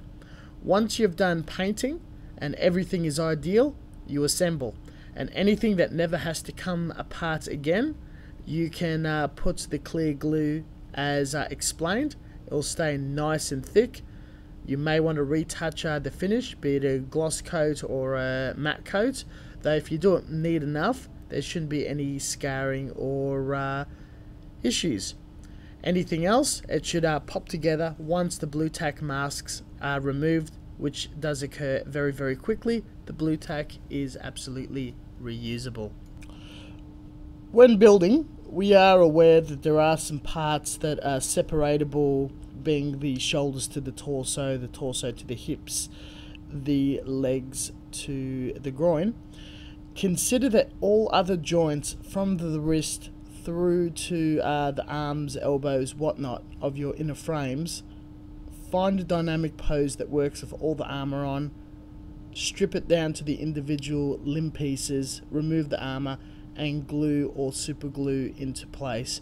When doing something such as a competition, a display piece, or something that's permanently set up as such, it is so much easier to recreate that pose, and there's a lot less that can go on in the damage of pegs, articulation, and scratching of paint. In this next section, we will be talking about priming. At this stage, your kit should be built, pulled apart, separated in color classes. Once it's all primed and in the one color, very hard to distinguish and tell what you were originally going to be painted. Your points of articulation, polycaps, as well as pegs are masked. This picture is an excellent example of what's going on post primer application. The reason why we prime, in a nutshell, it is more explored and expanded upon in other videos. Again, there will be some more sources down in the description section below, is to create adhesion between the top coat of paint or the base coat and the plastic. Plastic is non-porous, very, very smooth, and the paint's going to sit on it. That gives the maximum amount of chances to scratch off, chip off, or damage, especially if it's a paint that doesn't have as much gripping potential or probabilities as lacquer. Lacquer has a tendency of melting and slightly biting or anchoring itself into the plastic by only bothering the very top surface. The primer lays on quite flat, though has a texture on top that you can't quite see, that is excellent for paint to grip onto. The surface aspect people like to talk about is giving a universal straight colour to study the pieces. There's a few advantages we can get from that. One, Gundam kits come in multiple colours. When you put down paint, which is fairly transparent, and whatever colours underneath bleed through the bouncing of light. If you have a black piece and a white piece, and you spray down a universal colour, some parts are going to appear darker than others. The primer, as well as the base coat, will guarantee that there will be a tone and shade consistency among all parts, no matter what the previous color was, due to the pigment density. The color is also quite matte and very light in nature, which gives you the opportunity to look for any imperfections, faults, mistakes, or damage that's occurred to the surface, and how you will react to it depending on the finish you wish to achieve. If there is a forgotten nub, a flash mark, or some sort of gorging hole or scratch, this is the opportunity to apply some sort of filler or putty, sand back, and reprime that exact part ready for painting. If you wish to achieve different finishes such as gloss, you can apply some surface preparation to bring out what you're after at the very end. Finishes will be covered later on. So priming is a little more than just the adhesion of gluing paint onto a surface. There is a multitude amount of advantages, as well as microfilling with paints that have numbers. You'll notice this range of lacquer primers by Mr. Hobby have a number ranging between 1500 to 500. This property is known as microfilling and is a bulk pigment or additive to the paint that has the ability to fill fine scratches or very micro amount of imperfections from working with tools such as files, sandpapers, and whatnot. However, it will not deal with deeper scratches or intentional or accidental mistakes. However, applying the thicker of these products directly by a brush can have enough of an impact to be sanded back with a flat finish. Using the thicker ones is ideal in this format. How the scaling works is the smaller the number, the more thick and dense it is. 500 is the smallest you'll come across, and in the language used by the art industry, and especially the automotive or surface painting industry, is a liquid putty or a spray putty. You're spraying the thinnest possible putty that's atomized, and that will fill almost everything. Once we start getting to the 1200 1000 range, it's general duty. All it'll fix is sandpaper, scuffing marks, scratching marks, that sort of thing, as well as just surface debris. The very highest end, 1500, is pretty much akin to just a lacquer grey, and only for spotting imperfections, or if the kit is practically very detailed and you don't want to flood the detail, or already okay. Application of primer is generally done by rattle can. That's the most popular format, as it's easily shaken and sprayed on, not much effort required. The Japanese import stuff can be a bit on the expensive side, though you can look towards automotive or plastic primer in hardware stores or automotive stores. For your micro filler or your heaviest 500, have a look for anything that's spray putty or liquid putty, and for a general primer surfacer, 1000 to 1200 is just surface primer or etch primer. Etch primer means it bites into metal, so if you're painting anything that has metal or etch or whatnot, it's something you want to look into, especially the wargaming crowd. Any general grey paints would be your 1500 and works well. If we go back in time a bit and see what was the industry standard or popular among modelers during the 80s and the 90s, priming was generally done in enamels, hand painted, though eventually rattle cans were utilised to do a black base. To this day, this tradition is carried among wargamers, as they haven't quite jumped on the concept of etch priming, especially for their pewter miniatures. Brands that do carry the polyurethane paints, which we have talked about, do have rattle can alternatives as a surfacer or a primer. Generally, all they are enamel paint in a can with no microfiller. As these miniatures are so fine, you will flat out the detail. Do consider this for very fine models when you're selecting the correct primer. As all you're paying that large price sum for a specially decorated can of black enamel paint, most of the time imported and advertised quite heavily, there's not a lot of value for money there, and generally they are to be avoided unless you're going to substitute for a cheaper alternative. And if you're doing that and putting up with the fumes and smells, a grey or black lacquer paint would be a far more better choice. Brands that utilize enamel as a primer include Citadel, Army Painter, and anything else that's wargaming focused. The same rules also apply with canned or bottled primer. You can thin them down quite substantially and follow the hand painting recommendations of this video. Primer can definitely be hand painted. It will stretch out the amount of time, so hand painters also prefer to use rattle cans when priming, though generally the biggest use would be for airbrushing. Now, the biggest hassle that people avoid airbrushing primers are that due to the microfiller, they have a tendency of clogging, slowing down, and coming across technical problems with your airbrush, especially if it's not very clean or if you're not very experienced or skilled. With a bit of practice and the right know-how, these are fairly easy to apply as well, and far cheaper than the rattle can alternatives.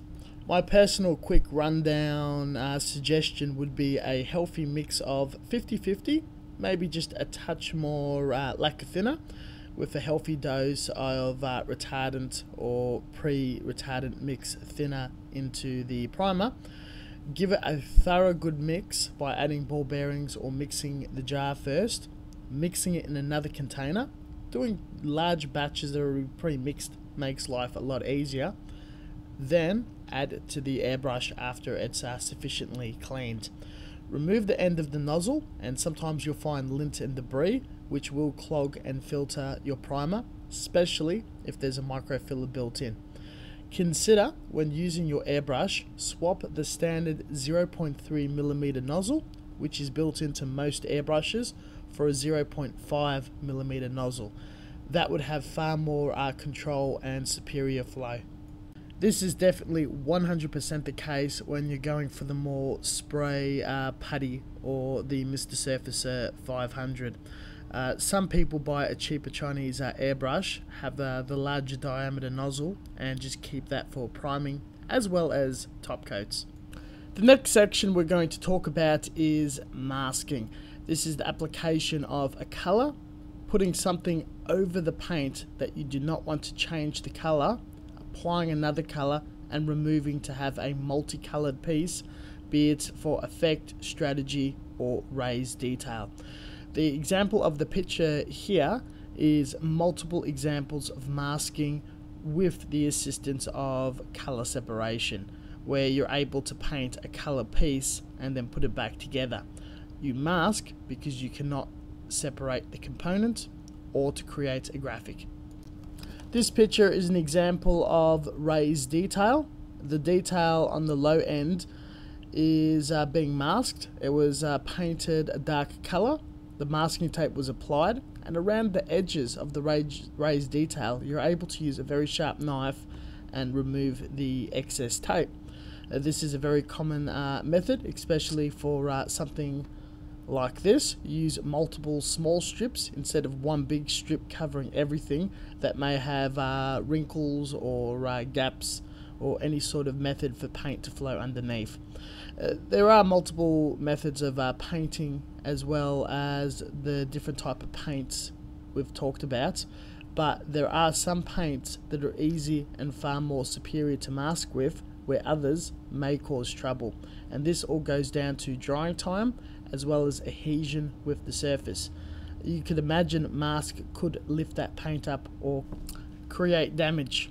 There are a few tricks that you can abide by. The first one is allow the maximum amount of time for the paint to dry and cure, and then some, before applying the mask on. This will allow the best chemical chance of that your paint is not going to react to the mask, and the bond will be at its strongest, so when you lift, you're not lifting the paint with it. The second tip is put a clear coat over the paint and allow that the maximum amount of time to dry. If any damage does occur, it will be on the clear coat and not the paint. A further clear coat can be applied and you're able to buff or repair the finish. This will be covered a little bit later. Again, apply your mask in very small strips. You can cut the mask while it's on the model if it's going into a panel line, at an edge, or on the inner edge. You want to mask the lower ends, not so much the higher ends, unless there's that much of a gap that you can also cover the sides. Once you're applying the paint, if by airbrush, lower the PSI, go as thin as you can, and dust on as if the paint is drying just as it hits the surface, and don't flood or apply far too much paint. This is also the go with rattle can. Pull back a bit and go in dust coats. Just cover it enough that the surface is not wet. Allow it to dry before you put a few more coats. If the paint is too thick, there will be a step between the lower level and the higher level of paint. When very wet, it has a tendency of sometimes seeping underneath the masking tape. Also consider, once the mask is down, maybe put a clear coat, really thin one, before you put your main coat. If there's any leaking or seepage, it's going to be clear paint, and that can be repaired later on. Don't go too thick, as there'll be a step difference, unless you want that. And in the next step, you definitely don't.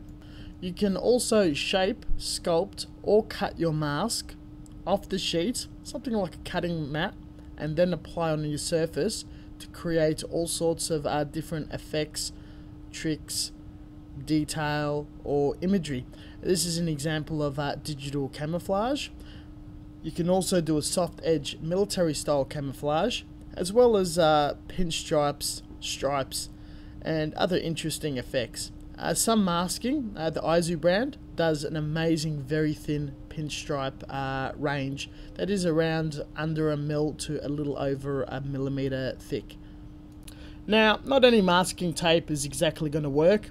Some of the stuff such as painter's tape, blue tape, things that you find in a hardware store is a bit too strong, has an increased risk of lifting. Some of the cheaper stuff over time ages and the glue gets a bit funny, could leave a residue and other issues behind. Tamiya tape, as well as some of the other yellow hobby tape, low stick, and generally for their cost and the amount of tape and use you get out of it, generally your best value, with updating sizes from doing small little areas and as well as covering larger surfaces. You do not have to cover the whole surface in tape, as you can use something like foil or paper around a larger area and tape the edges with masking tape. Tape can be a bit troublesome due to lack of stretch around curved surfaces, barrels, the very tip of missiles and whatnot in the aircraft sphere. Curved tape is also quite good for pinstriping these areas, and is also a product that's considered looking at. They're generally on the thicker side, so they are also ideal as a panel line scribing product. Dual uses. Moving away from tape, we also have masking fluid or liquid mask.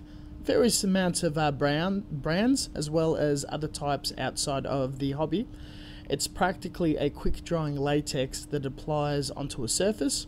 You paint in an area, or you can paint in random blobs or shapes such as camouflage or cut out areas. You can also put a mass amount, let it dry, cut, and then peel off the excess if desired. Make sure you pile it on nice and thick for easy removal. It can be difficult to use. Make sure it's well mixed. Has a very short shelf life, so utilize it before it completely dries in the bottle. And scuff it up and peel back with tape or blue tack, or by rubbing the surface after you paint it on top. Allow it to dry before applying paint. Blue tack, also referred to during the area where we'll talk about articulation, pegs, polycaps, all that sort of thing, is an amazing mask, and it does a soft edge, so you could cover in areas or a massed large area. And it also does all sorts of shapes, such as camouflage and patterns and all that sort of stuff. Not very good for a clean finish of objects, or something that is probably more preferred from tape. It does build on nice and thick. You spray, you peel it off immediately, no problem. It is reusable for a certain amount of times until enough of the solvents dries it out a bit, and it will not stick or move as well. Definitely highly recommended, to the point where I think it's practically mandatory to have in your kit. For those who have never used it, it has a sculpting ability, a sticking ability, and you normally use small dots to stick up a poster or some paper on the wall, so it's also known as poster tack. Here's a bit of crazy sculptural artwork that someone's done of a spider, so it can hold weight and shape and all sorts of silly things. Leaning against a surface, adding paint and peeling is not an issue at all. Stencils, sometimes made out of very thin plastic, most of the time a bendable thin metal. You can get all sorts of shapes or laser cut imagery, logos, whatnot. Practically just lettering and numbering. A few logos and symbols, mostly around the World War II era for aircraft and tanks. There is some stuff in the catalogue for Gundam or generic objects like skulls. It is very useful. Put it on a surface, tape it down with Tamiya tape or some other masking format, spray, then remove, and you get that image in the colour that you spray on the surface that you apply it on. Very easy.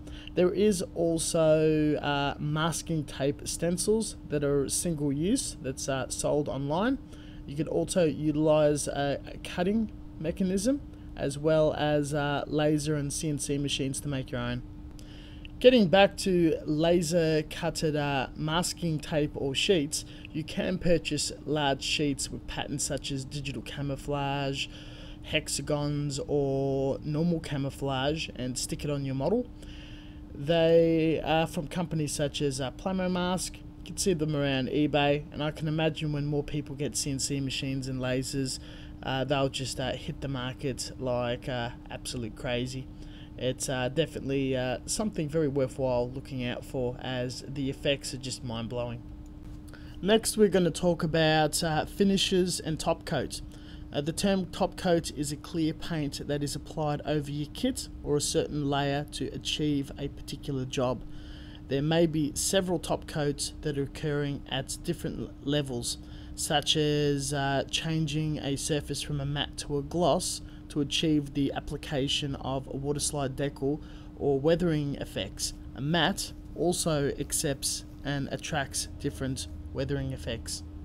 You're going to be hearing these terminologies a lot from this point onwards in the video. Every time you buy a paint, it's going to have a different finish, be it gloss or matte. Most paints will appear matte. We will talk about that later. Gloss is the effect that if you have wet, slick surface, there's water on it, a glass sheen, anything that's really shiny and reflects white intensely to the point where you get these little spots of very sharp white glare. Gloss has its advantages in the build process and is shiny and slick enough that the surface is absolutely polished, and you can slide things like water slide decals and utilize effects such as panel lining, where a panel fluid of paint, normally very runny paint, goes down a trench to create a shadow effect. Before you finish a model, you may have to revert a finish from matte to gloss to whatever you desire at the end. The properties of a clear gloss is practically a paint with zero pigment. The vehicle and some sort of binder or resin to create that body of the clear look. And that's just generally the gist of it. The thicker the layer of that gloss with no imperfections, no roughness of the surface, polished and smooth, the sharper, the deeper, the more sheen and light it will reflect beautifully. And the sheen on it should resemble a very, very sharp, perfect reflection of the light source hitting it. If it's not quite perfect, you are able to polish it up to make sure the outer surface is ideal. But to achieve that look, much like a water surface or a showroom car, you have to do quite a bit of surface preparation from the bare plastic and primer, making sure any dust that landed on your model, any imperfection, bump or whatnot, is sanded and polished off. To polish underneath the paint, all you really need is sandpaper from about 1000 grit, 2000 grit, going all the way up to about 3, 4, 5, 7000 grit. Apply wet. If it's on a painted surface, you go very gently to remove any bumps or lumps, but you do not go through the paint. Be careful of raised details and corners, as that much pressure will remove the paint on that very sharp corner. We definitely do not want that to occur.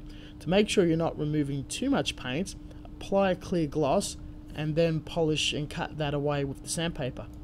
The aid of a compound polish will also help by applying polish on a surface and using a series of cotton rags or an applier will smooth the surface, which has a slight amount of grit into the cream of the polish.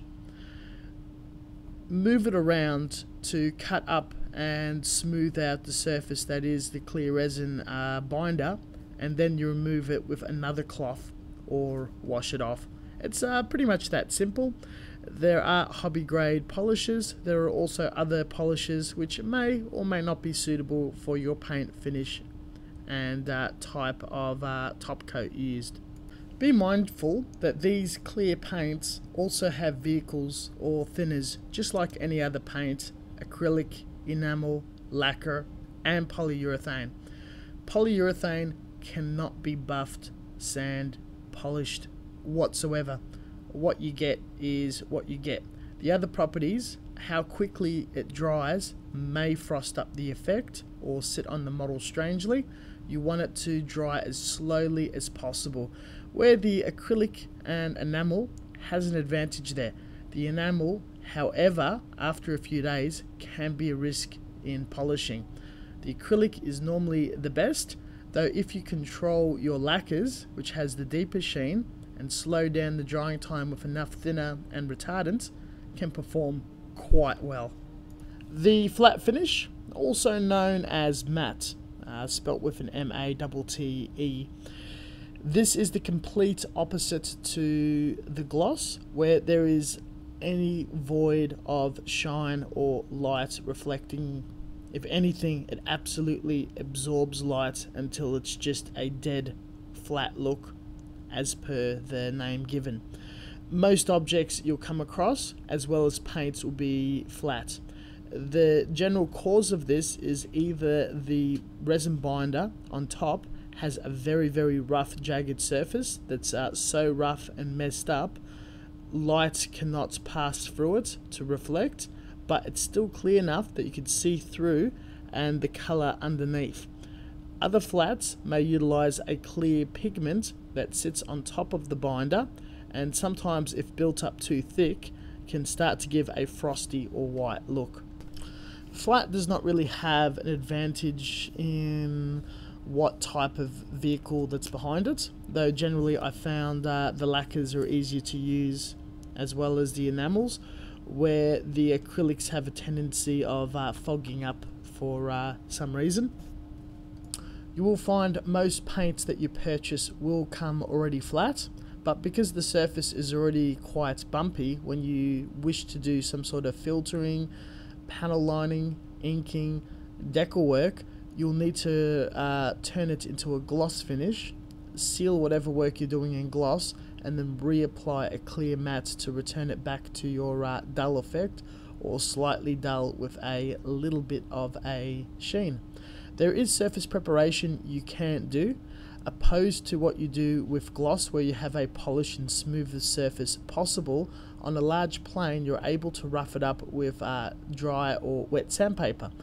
Starting around the 300 to 400 grits, rough up the surface, where with paint on it, it still looks quite smooth, but it will have no chance of reflecting light at the base, so the final clear coat on top will also not do the same.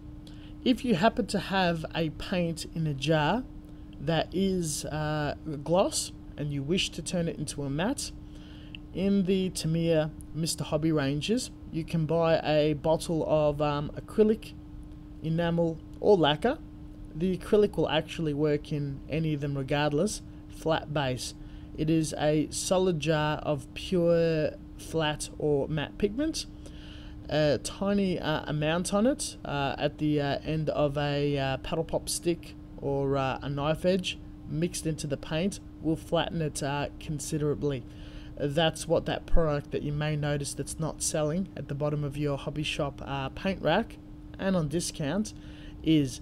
No thinning down and applying it on your model will make it work to dull your kit. You'll just sort of frost it up immediately with far too much clear or white pigment. So it's a paint. Tips for applying it. It is best done, all finishes, especially gloss, rattle can or airbrush.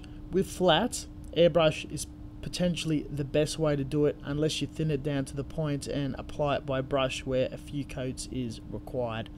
Spray as thin as possible to the point where the finish is practically drying just as it hits or slightly after the surface. Allow it to mature and do it in coats to slowly cull away at the gloss sheen. With the surface preparation of the sanding and whatnot noticed, you can also polish the gloss with 1 to 2,000 grit sandpaper and not go up the grits. That can also help get it to a dead flat finish when you apply the finish and not frost it up as much. If you do frost it up, applying a little thinner will clear it up. Failing that, allow that to dry and apply a gloss coat. It will revert back to its original color and intensity. Then you can go back to buffing that and applying a matte finish. Semi-gloss may also be known as eggshell or satin finish. It's as the name describes it. It's sort of glossy, but not completely glossy nor matte. All it is gloss paint with a slight amount of matte properties. This is an advantage is if you want this to be its final finish. It's quite popular for things like clothing on figures, or if you want to distinguish something that's matte and something else to capture your eye, or you want to have something glossy and the rest of it semi-gloss. It's down to artistic interpretation, though. If you intend to have a finish that's complete dead matte, instead of applying a decal over a gloss surface, semi-gloss is also an idea for protecting and sitting on top. It just gives you a wider range of options and flexibility. The next section we'll talk about weathering, decals, and anything else that you can put on top of a painted finished surface. It's going to be more so of a list than a heavy exploration, as there's a lot of content out there that can go into greater detail, and this is focusing more on painting aspects and what can exactly sit on top of a paint. A lot like paints and vehicles, a lot of these products that you'll be applying, if wet, has a vehicle of its own, most popular being enamel. Now, going back to remember the pegs and the peg holes that our kit would sit into, gluing and all that, Bandai high impact polystyrene is a bit weak in those exact joints to oils, enamels, that sort of vehicle.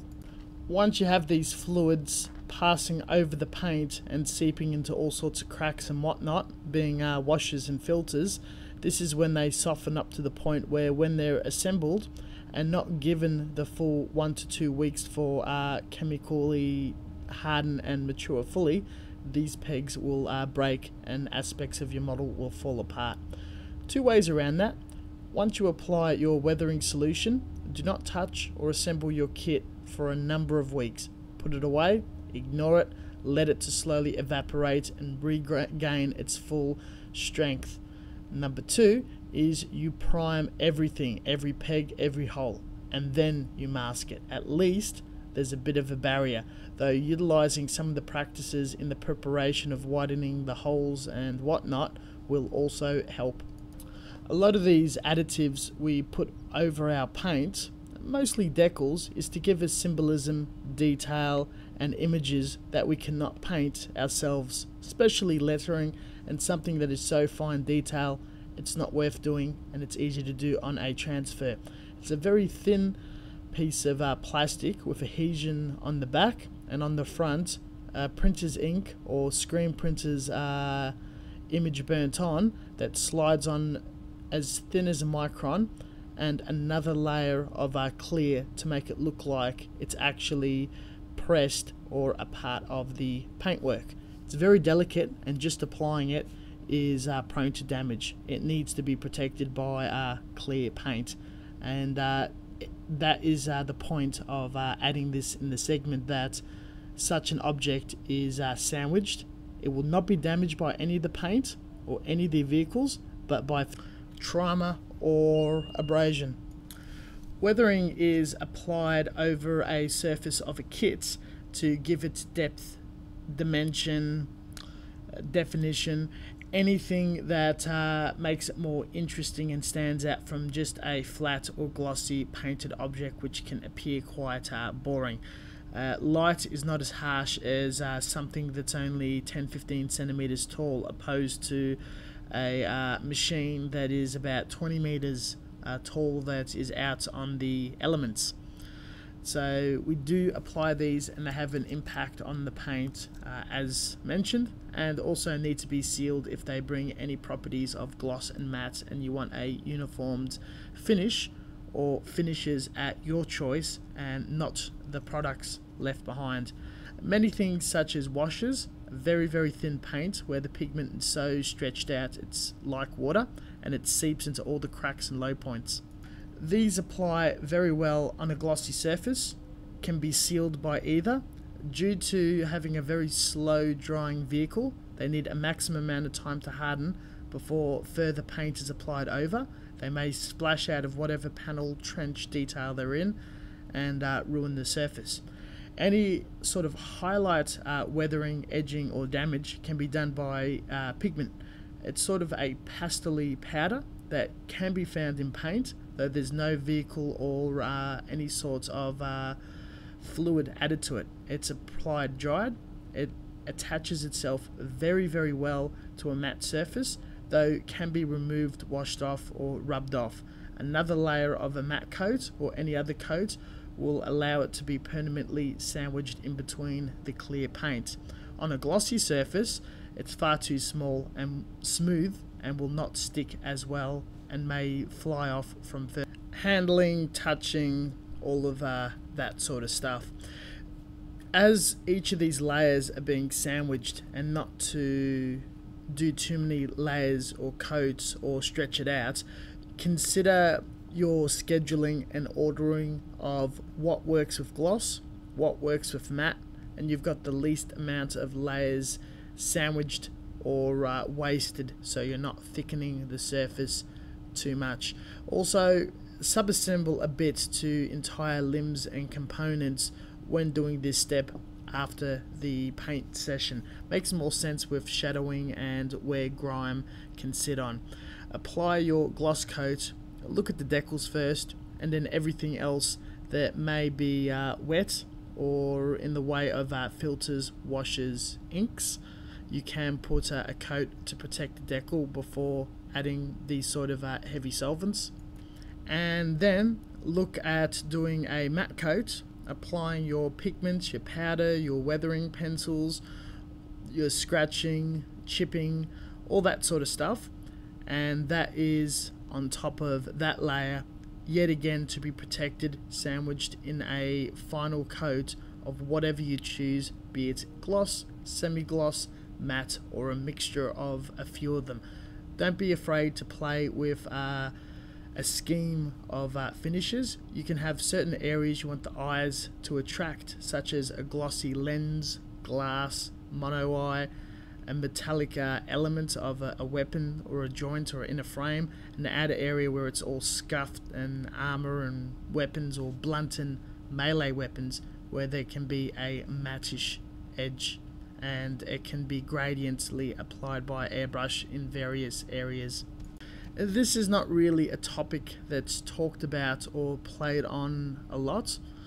With your weathering, lots of videos out there, everything from fluid building up to battle damage to where pigment and rubble and dust attaches. Think how it suits in the real world and approach it as such. There's a lot more theory and videos and talk about realism, anime versus real, stylized science fiction, all that jazz, as well as what can potentially happen on Earth and space. A lot of research, a lot of reading, a lot of discussion can be had. It's very fun to explore, so definitely please enjoy. Next section we'll talk about painting white or an overly white surface. You're going to come across a lot of Canon out of the box white finishes in Gundam, and it can be quite difficult to get a coloured plastic into white with a single or a few passes of paint. Hobby paints have very poor pigment density, where artistic paints are quite superior, though not as easily utilised via our methods of application. You can overcome it though with a grey primer. You're going to get quite a moneyed and dull affair in the finish and complexion of the white. It's not going to be a true white, sort of more off or a very, very light grey. There is a few ways to get a true white finish out of your model kits. First, looking at your primer and base coat. Primers can be bought in white. As talked about in the primer section of this video, primers are also job is to create a uniform color and intensity. So most likely they will have the thickest concentration of pigment density. The second thing to look at is some brands, such as Mr. Color, will have a base white or a character white, where that white is designed to have a thicker consistency as well as pigment density, and should have a stronger frontage opposed to other brands where they have their just standard density. When you look at some artistic paints, they will actually tell you how translucent or solid they are for blending purposes. You can, however, buy the most expensive in the smallest quantity artistic acrylic. They have titanium pigment and would have the densest of all white finish. The most expensive compound of paint is pigment, so it would pretty much be all pigment, a bit of binder, a bit of vehicle or thinner, and the additives. Putting a few drops of that in your hobby paints, regardless of its vehicle or type, will create it to be far more denser, and it would cut back its how translucent it will be over the base surface and the primed surface. Other ways around to get this is the base coat or undercoat. If we're talking about reflecting light, and if the base is absorbing light, a dark color, a grey color, you're putting white on top and it's still drab. If you have something that's really reflective and then you paint white, it reflects light and it's going to look automatically brighter. Consider having silver as your undercoat to a few coats of white. Next is a polished application of metallics. Metallics can be quite wonderful in giving a real metal look. Some paint brands and companies have a very thick pigment. It doesn't look too good, it's very gritty, it's almost akin to glitter. And your cheaper companies and paints have a tendency of being that way.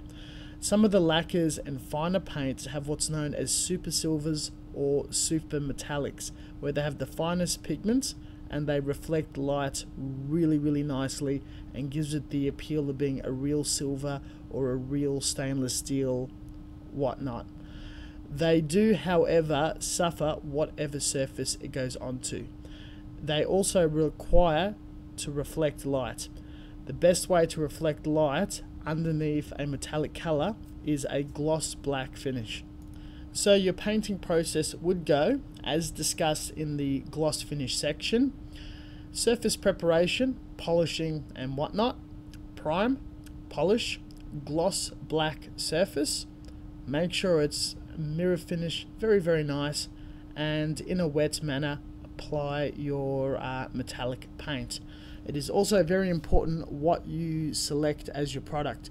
Alclad too has been the standard of a fine metallic finish for many years, though some of the other up-and-coming manufacturers such as Gynote, SMS and a few other boutique brands is giving everyone else a run for their money and creating these wonderful products. They're great for inner frames, small details and all sorts of effects. You can get colored metallics, you can put over pearlescence and all sorts of color shifting techniques.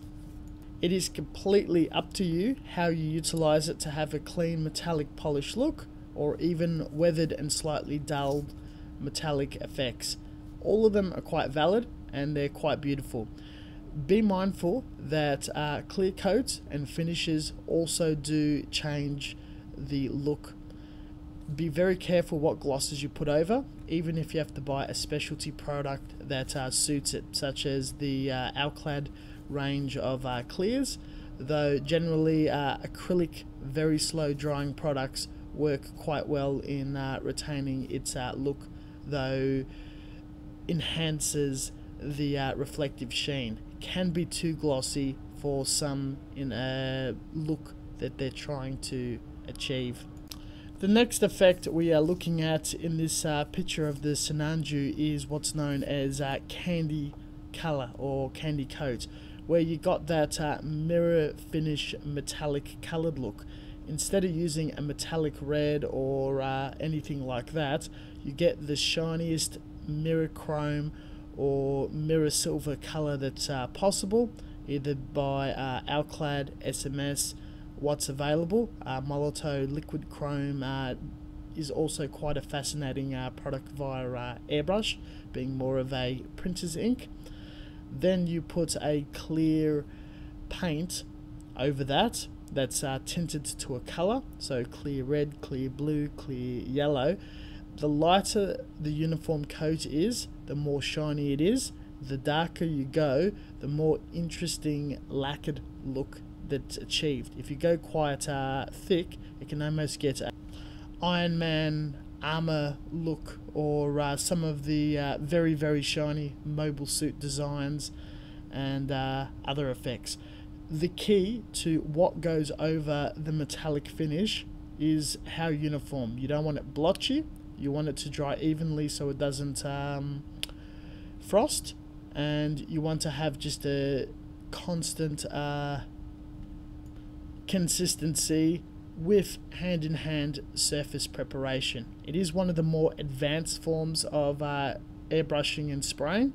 Some have managed and attempted to achieve with a rattle can, though with how thick the paint goes on and how hot it is with the coats underneath, it could be easily ruined. And it's just a trick of sandwiching each layer, allowing each layer to dry and harden. And when you have lacquers sitting on top of lacquers, the heat of the lacquer thinner on one coat reactivates the coat underneath, as we talked about this in the lacquer video, and causes issues. If you want to have the safest manner of doing a candy effect, consider having a different type of paint as your middle layer. And one of the popular ones is enamel. Alclad makes lovely enamel candy products that does not cook, reactivate, or cause problems. Now, as we are trying, learning, attempting, doing our projects, there could be times where with some of these more complicated projects you make a terrible mistake. Some mistakes you can wait until the paint dries, hardens, you buff it out or reactivate it with thinner, though if it's too far gone you do not have to throw your project in the bin, though there are methods and ways of stripping the paint without sanding it off or doing any tedious job of fixing it up, and that is using fluids to lift the paint off. Now, depending on the paint vehicle that you've used, acrylics, polyurethanes, very easy, not a lot of bite. Ones of harder bite, or that the paint has hardened and sitting on there for a long time, such as old enamel, this can be a bit tricky. Whatever you do not strip the paint with the solvent that you've used to thin the paint, probably except for isopropyl alcohol. That because it's used, or some of these properties like enamel or lacquer thinners bite into the plastic, melt a very minuscule to micro level of surface to dig and trench in. Using that same formula, you'll melt the whole plastic to nothing or severely make the part brittle or completely damaged. There is specialty hobby products for stripping paint, such as the SMS paint stripper. You can also utilize other fluids that do an excellent job, yet still retain the polystyrene in its original state and not brittle, damaged or dissolved in any way. Make sure to follow a tutorial or advice from someone else who's conducted tests, and if it's your first time, do a test on a bit of runner or something like that. In America, purple powder seems to be very popular, which is easily purchasable from a Walmart. Everyone else, if you're using weaker paints, Dettol, window cleaner from one end, and for the harsher end, your enamel and lacquers, brake fluid seems to be very popular. My personal go-to is liquid bleach or gel bleach. Allow a certain amount of time that you need to soak. Have a sealable container so kids, pets, other people won't get into it, stain their clothes, drink, fumes, all that jazz. Pull out, scrub down with something like a toothbrush, rinse underwater, keep repeating until the sufficient amount of paint is off that you can repaint. Please note, if you are using fillers and putties that are also solvent based, they will also come out, fall out, dissolve in the process. And the final step or discussion, how do I prove or get good at this or achieve my goals in wanting to take the next level or step in painting? Now, with this proportion of the video, I have part off as much knowledge in as many directions as you can potentially go into and with what you want to do. Achieving everything in this video is not necessary, or immediately or a short period of time is practically near impossible. Take very small steps, achieve one thing and then move on. Look at getting an even clean surface on a kit, maybe a bright color, starting from surface prep, a primer, a color job, a slight amount of detail and freehanding or masking. Follow that up with the lowest and basic level of decal and detailing weathering work, and seal it off with a finish. Look at it and do this first on a very basic model that has a few parts where you can practice other things like nub removal or filling of seam lines. I find in the Gunpla Gundam sphere, the petite bear guys are absolutely excellent at being quite cheap and a test bed for new techniques or schemes. Do one, done up in a basic matte and a gloss scheme with your basic definition. When you're ready to move on to things like shading, gradients, a metallic finish or a candy finish, these are very good, as if you make a mistake you're not too dissatisfied or disgruntled, as it's a very small surface and very little work has gone into it to get to the level it's at before you do something that has a lot more parts involved and time consuming. The trick is doing it, getting a result, repeating a result and improving upon it. The more you do it, the longer you've been doing for it, the better you get at it, and the more dedication that is applied.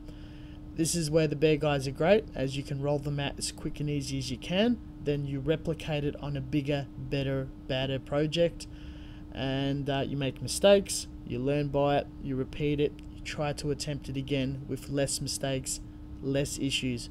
Once your technique gets really good, then you can start focusing on personal aspects, creative aspects, and getting that touch that is you, and getting that definition and realism where it goes from a plastic walking, awkward looking toy robot into a piece of work that is either realistic and you can't quite tell what the scale is, or an art piece where it's quite stylized or achieving the look you wish to achieve. Keep going, keep practicing, keep building, keep painting. If you're doing activities such as hand painting, paint in a spoon nice and smooth from time to time. If you're airbrushing, do lines on a piece of paper, try to get them as tight and neat, prevent the splattering, and learn the instrument to strip it and clean it as quickly as you can. Time is a factor. The quicker you can get certain aspects done that are tedious, the more fun you get into the creative aspects of the hobby. One thing I have noticed hanging around some professional, champion, very skilled and long time modelers are their ability to achieve a finish, a look, a project or an element in a very timely manner, because they're repeating a process they've done previously. The picture that's currently up of the green Gelgoog looking kit is done by Mark Carlisle, that won the Australian Gunpla Builders World Cup, as well as a few other projects, and a bit of an inspiration of all the knowledge and techniques and methods, thought processes used in this video, plus more in the design of shadowing and layout to create something that's quite appealing to look at. So studying these techniques, getting an understanding, grasping these techniques, these methods, what we talked about in this video. Down in the description section is more information and physically how to do it from my hand, airbrush, whatever, to a surface. You going off, replicating, showing the understanding by being able to do the same or get a result that's quite satisfactory.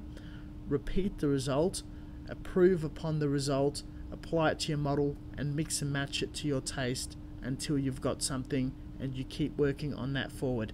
That will get you from the beginner watching this video that's used to snapping kits or doing something without any of this background knowledge, to improving into your own style and being a distinguished modeler yourself. It is not that hard at all. There is a lot of information, but attempting it and working on it is quite enjoyable. It's a journey, it's a lot of fun, but not hard. For more resources and how to attempt and achieve a lot of these techniques, if not all of them, from a video to video basis, don't worry, none of them are 2.5 hours long, mostly in 10-minute bites. Airbrushing ones are a tad longer, obviously, for the involvement. In the description section of this very video is a whole library of each titled and video of interest where you need more. If you want to talk about it, discuss it, pick my brains, as well as other people from my community, in the description section as well is the Mokonoman Study Group. It's a Facebook group to talk about where you need help. You can show what you've done, your work in progresses, your experiments, and there can be a discussion, criticism, tips, help, and more supporting evidence or work from other people's benches, where to go from there. I hope this video was instrumental and very helpful in giving an idea from which direction, how you want to go about painting, and what exactly you want to achieve based off finishes and models that you really enjoy, and you want to replicate it or do something that's very similar to it. None of it is hard, it's just process, it's waiting, it's an understanding of curing, time, product, tools, and practicing it. Not hard at all, and there's more than sufficient resources out there. It's just important not to roll with the incorrect information and trying to replicate a result where you're not quite heading in the right journey with the right stuff. And that could be frustrating in making mistakes and rectifying it where it's just not quite right. You should have no issues in checking sources of other tutorials, including mine, and look at multiple sources of videos, work in progresses, tutorials, advice, and groups to see if there is a consistent trend of people sprouting advice and then repeating it themselves into a finished kit. With all that done and said, and if you reached it at the very end of the video, thank you very much for holding through, and thank you very much for your support. Stay tuned for more content. We do upload once a week to twice a week. If you have any questions, very happy to answer them here or interact in any manner. Though I'm not too sure if you would with everything that has been delivered. Have a look at the description section. Refer back to it if you want to see certain other videos, techniques, tips, and all that sort of stuff that is done in front of a camera and with actual a result. And we'll see you guys later. Thank you very much for watching.